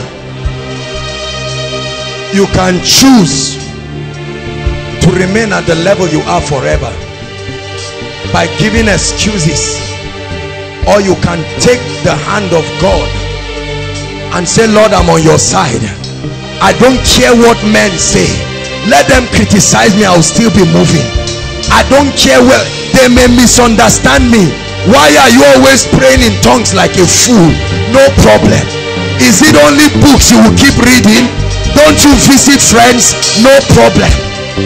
When the season of appearing comes, the brothers of Joseph that looked down on him, they were the ones who now came.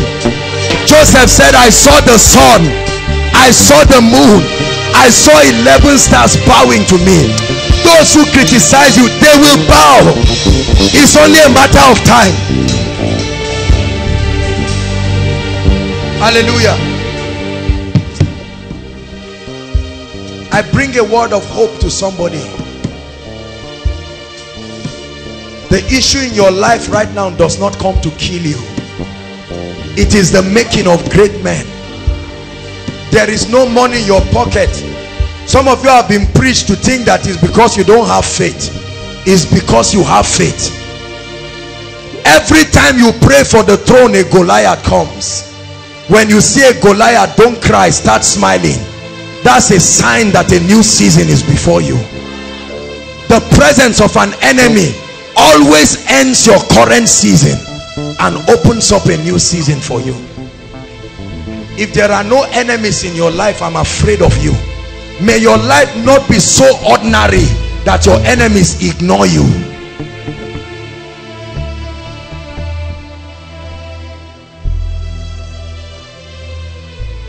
You will remember this day.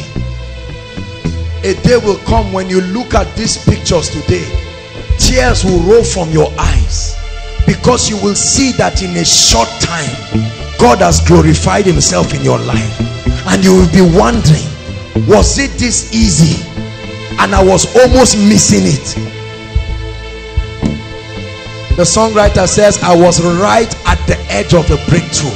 Can I tell you something? I sense in my spirit that the clock is getting close to someone's life. I mean it from the depths of my heart. As a house, I know that we're about entering a season. I've been announcing this for months. God will not do anything in this house and not reveal it to me. I'm like a pregnant woman. That's why I stay in the secret, like the wise men looking at the stars, trying to understand, what are you saying? Because a season will be birthed, and we will only see and wonder and say, Lord, was it this fast? Hallelujah. We'll take one more prayer point, but let's allow those who are saying, Lord, I'm not going to lie to myself tonight. I need you in my life. Please, I want you to rush out here quickly. Do it from the depths of your heart. Whether you are outside or inside, please, welcome. You're welcome. This is for the sake of your destiny. Mean it from the depths of your heart. Enough is enough. Run to Jesus. There's nothing to be ashamed of. Nobody is closing his eyes. You don't close your eyes when they are giving you a gift. There are still people outside. Jesus is talking to you and saying, this is why I brought you for this meeting. You wanted to come, but the devil kept stopping you. But tonight is your night. You can go back. Nobody will talk to you, but you are the one who knows that your destiny needs to change. Don't let the proclamations of your enemies be a self-fulfilling prophecy. Run to Jesus, young and old.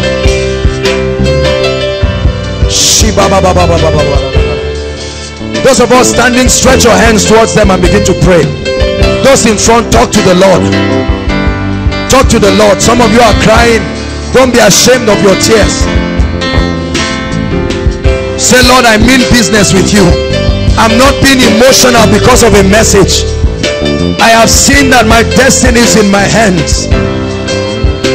I make up my mind.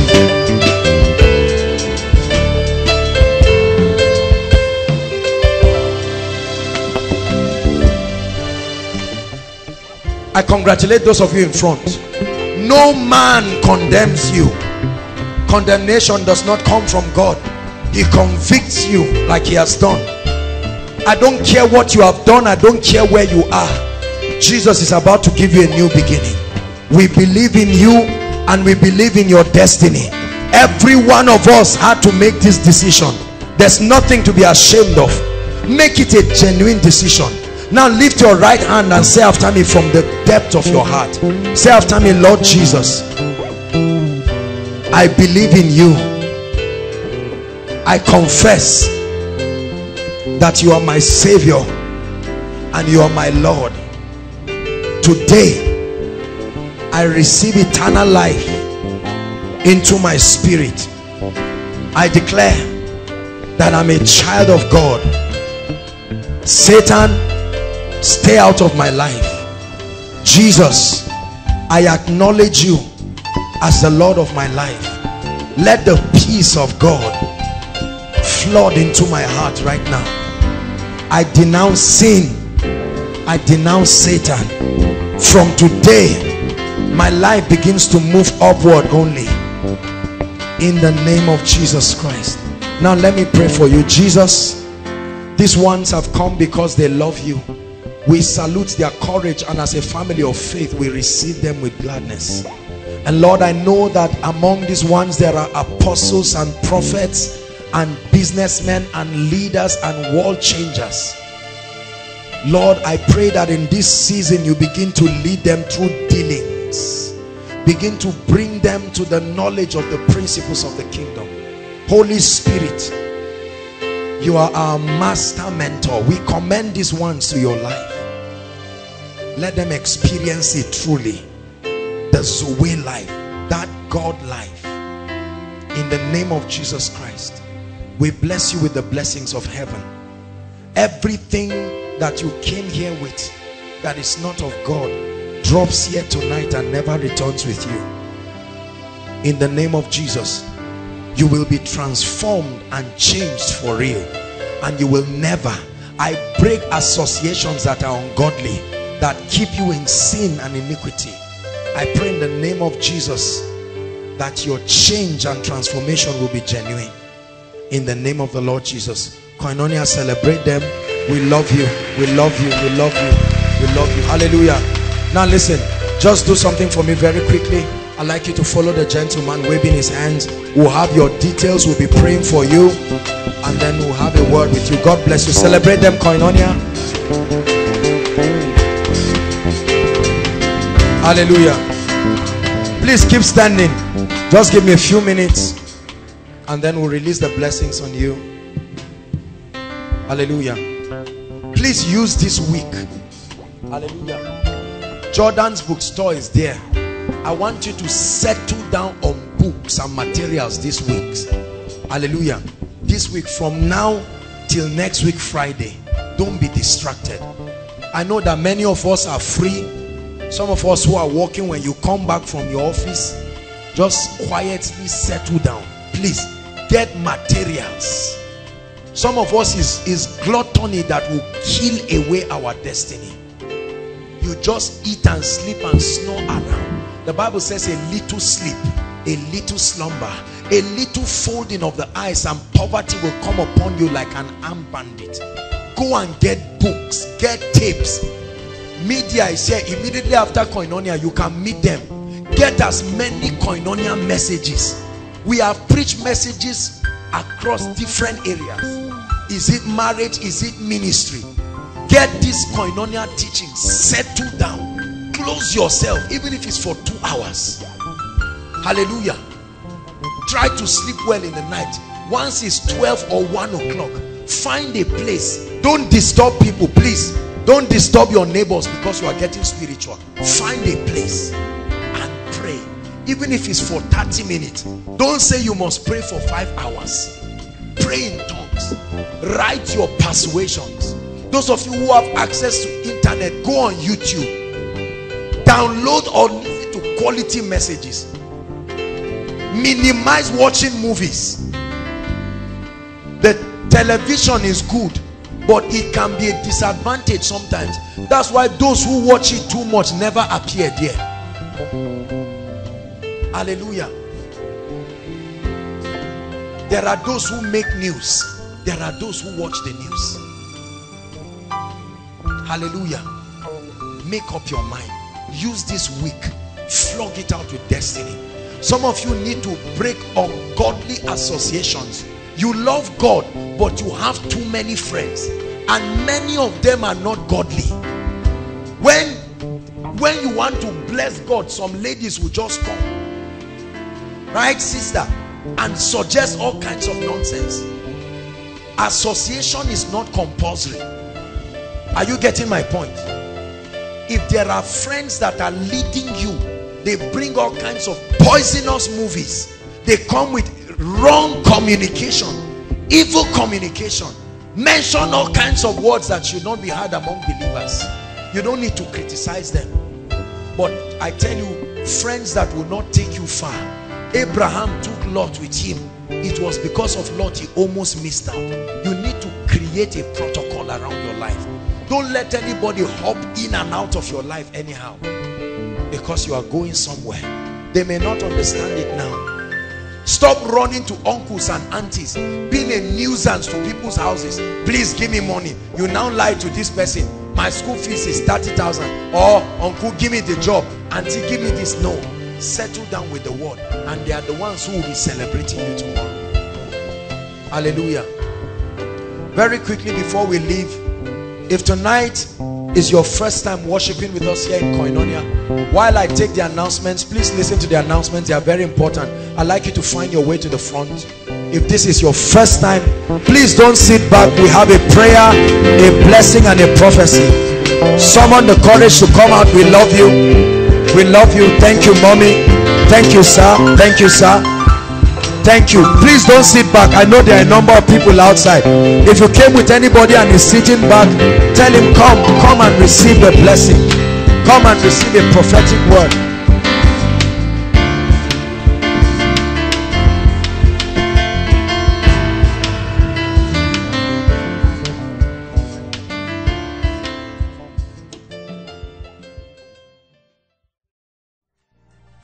The Lord bless you and the Lord increase you. In Jesus' name I pray.